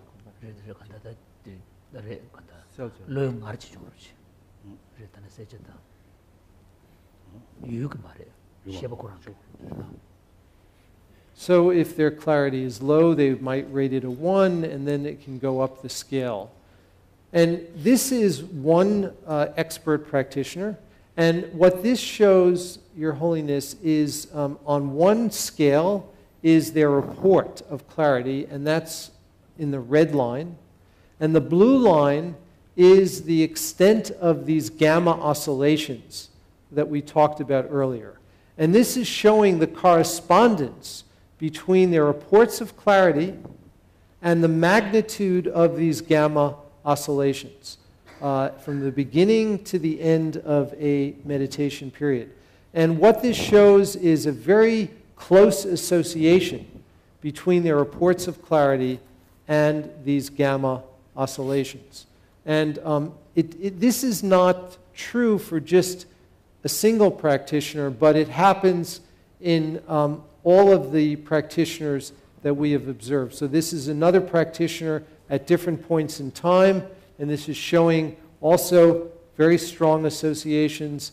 And this is just a representation of 9 practitioners, and what it is showing is the association, the strength of the correspondence between the reports of clarity and the magnitude of these gamma oscillations, which are depicted in blue, for each of the 9 practitioners. And for some practitioners, we had different sessions, different days that they were meditating.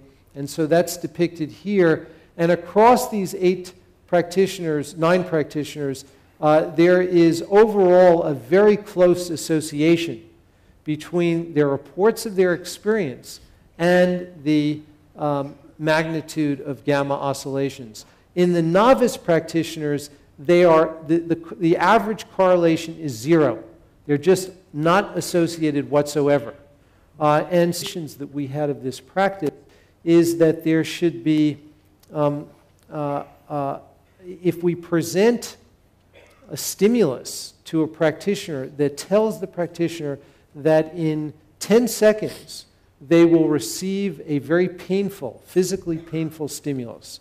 And the pain that we use is heat, and we can deliver it in a very safe way, and we give each person an experience of the heat before we start so that they know exactly what it feels like. And we tell them that when they get this cue, in 10 seconds, they'll get a very, very painful stimulus. And we conjectured that during open presence, since one moment of awareness is going to have less impact on the next, so that each moment would just be, experienced without influence of one moment to the next, that there should be a difference in the anticipation of the pain. And so in the next slide, we first show the ratings of the intensity and the unpleasantness of the pain. And in the bars that are marked OP, that stands for open presence. And what we can see is that the unpleasantness in the experts, who are in the red, is dramatically reduced compared to the novices who are displayed in the blue. There's relatively little difference in intensity, but there's a very large difference in unpleasantness. So we now go to the brain to see what is happening in the brain when we present a cue that indicates that a pain will be occurring in a few seconds. And so this is the way the experiment works. The practitioner begins meditation, and then the stimulus begins to get warm. And they're told that once it gets warm, in 10 seconds, it will get very, very hot and painful. And so the warm stimulus occurs at time 0, and then the heat occurs 10 seconds later. So the question is, what is going on in the brain as well as in the body when the practitioner gets the cue which informs him that the pain will be occurring soon? And what we see here is the period during anticipation as well as during the pain itself. So the red bar here is the practitioner, and the blue bar are the controls, who are the novices, who are just learning the practice. And the period just prior to the red line that begins at about 10 seconds in time is when the painful heat occurs. And what we see is that in the anticipation period, before the heat occurs, the blue bar, which is the novices, begins to activate. And it shows very, very high levels of activation just when the cue is presented, even though there's no pain. So the emotional areas of the brain that are responsive to the negative emotions that are associated with pain begin to show strong activation, even though there's no pain at all. So this is during the period.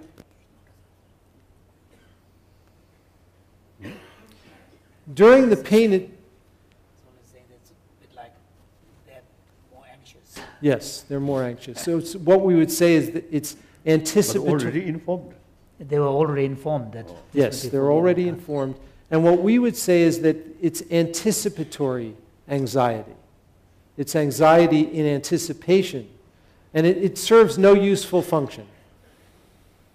And what we see in the practitioners who are displayed in red is that when the pain actually occurs, there's a very... Your Holiness and ladies and gentlemen, welcome to our continuance of the discussion we started this morning. Although we're going to continue with a slightly different accent and focus, this morning we heard about the larger philosophical world in which practice occurs and what the implications are in an interface with science for forming a community of practice in contemplative neuroscience particularly. We're now going to get, we're now going to get very concrete and look at a case in point of how you actually do this. How can you operationalize this? What kinds of hypotheses can you generate? What issues, methodological issues do you face when meditation comes into the laboratory? So let me quickly introduce the panel. To my far right is Rajesh Kasturaragnan, who heads the Cognitive Science program at the National Institute of Advanced Studies at Bangalore. I met Rajesh when he was at MIT, having finished his PhD there in cognitive science. And I believe, Your Holiness, that you've met everyone else on the panel. Matthew Ricard, you know well. He translates for you in France. And for those of you who have not met Matthew, he's a monk at the Sechin Monastery in Kathmandu and also holds a PhD in cellular genetics from the Pasteur Institute. Richie Davidson was in our morning panel. Dr. Wolf Singer is the director of the Max Planck Institute for Brain Research in Frankfurt and founding director of the Frankfurt Institute for Advanced Studies and Ernst Strungman Institute for Brain Research. John Dunn teaches in the Department of Religion at Emory University, is co-director of the Encyclopedia of Contemplative Practices and the Emory Collaborative for Contemplative Studies, and has his PhD in the study of religion from Harvard. And we're going to start with Richie. I should tell you a story. Richie and I were graduate students together at Harvard. And Richie it was clear back then that he was going to have a brilliant career. He did his PhD research and finished writing it up in 6 weeks flat. Just to give you a normative comparison, it took me a year and a half to do the same thing. So Richie has made a great contribution in founding affective neuroscience and now going on to develop the field of contemplative neuroscience. My contribution to science was to become a journalist. So let's start with Richie. Thank you. Thank you, Your Holiness. Wonderful to be with you again, and you're such an inspiration. We're so grateful. Quite a few years ago, Your Holiness, you challenged us, and you said to us that we have used the tools of modern neuroscience to study qualities like fear and anxiety and depression, and you challenged us to apply those tools to the study of positive human qualities like kindness and compassion, equanimity.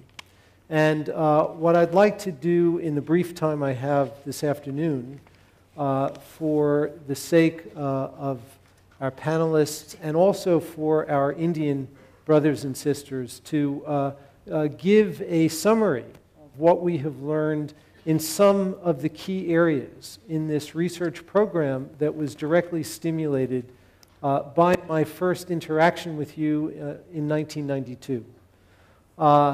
And the work really began in about 1999 or 2000, and it's just been accelerating since. And so I'd like to talk about 4 topics today. The first topic will be studies of compassion. Whoops, we can have the studies of compassion on the brain. And here we have taken advantage of the benefit of long-term practitioners that we bring to Madison to learn what we can about what's going on in the brain during the generation of compassion. The second... It's not on the slideshow. To get the... sorry. Yeah. I'm sorry. You can hit F5. No, that's okay. So the second topic will be probing the nature of awareness during open presence. And these are some very new findings from long-term practitioners.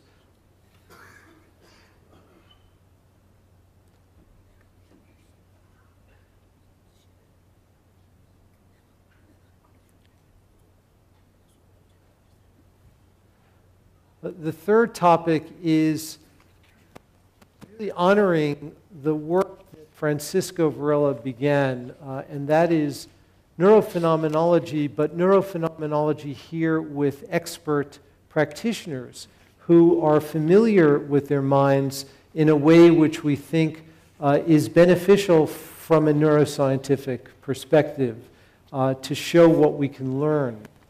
And finally, the last topic will be on mindfulness and attention. So we'll see how much I can get through.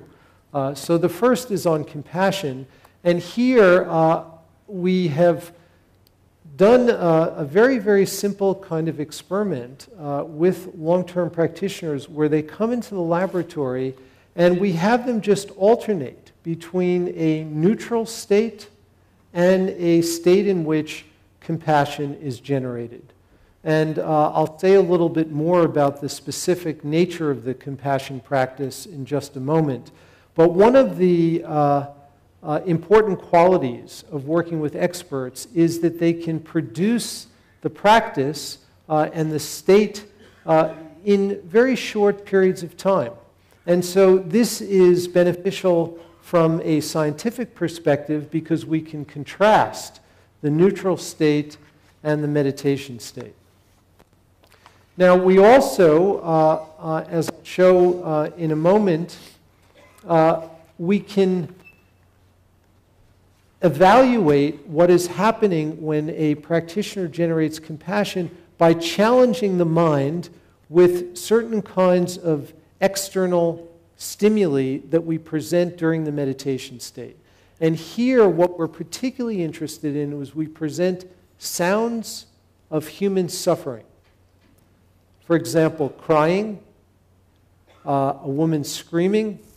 So these are sounds that challenge the mind and the brain and enable us to see how a mind which is infused with compassion responds differently from those stimuli compared to when we're in a neutral state. And it's kind of like a cardiologist who is interested in measuring the heart will sometimes have you exercise on a treadmill to challenge the heart. And what we're doing is challenging the mind in a certain kind of way. So in the words of Matthew here, and I'm sure he'll mention this in his presentation, he said, what we have tried to do for the sake of the experiment is to generate a state in which love and compassion permeate the whole mind with no other consideration, reasoning, or discursive thoughts.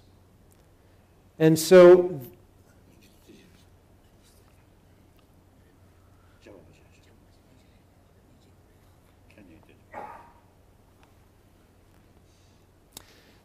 our first study, which was authored by Antoine Lutz as first author, you've met Antoine.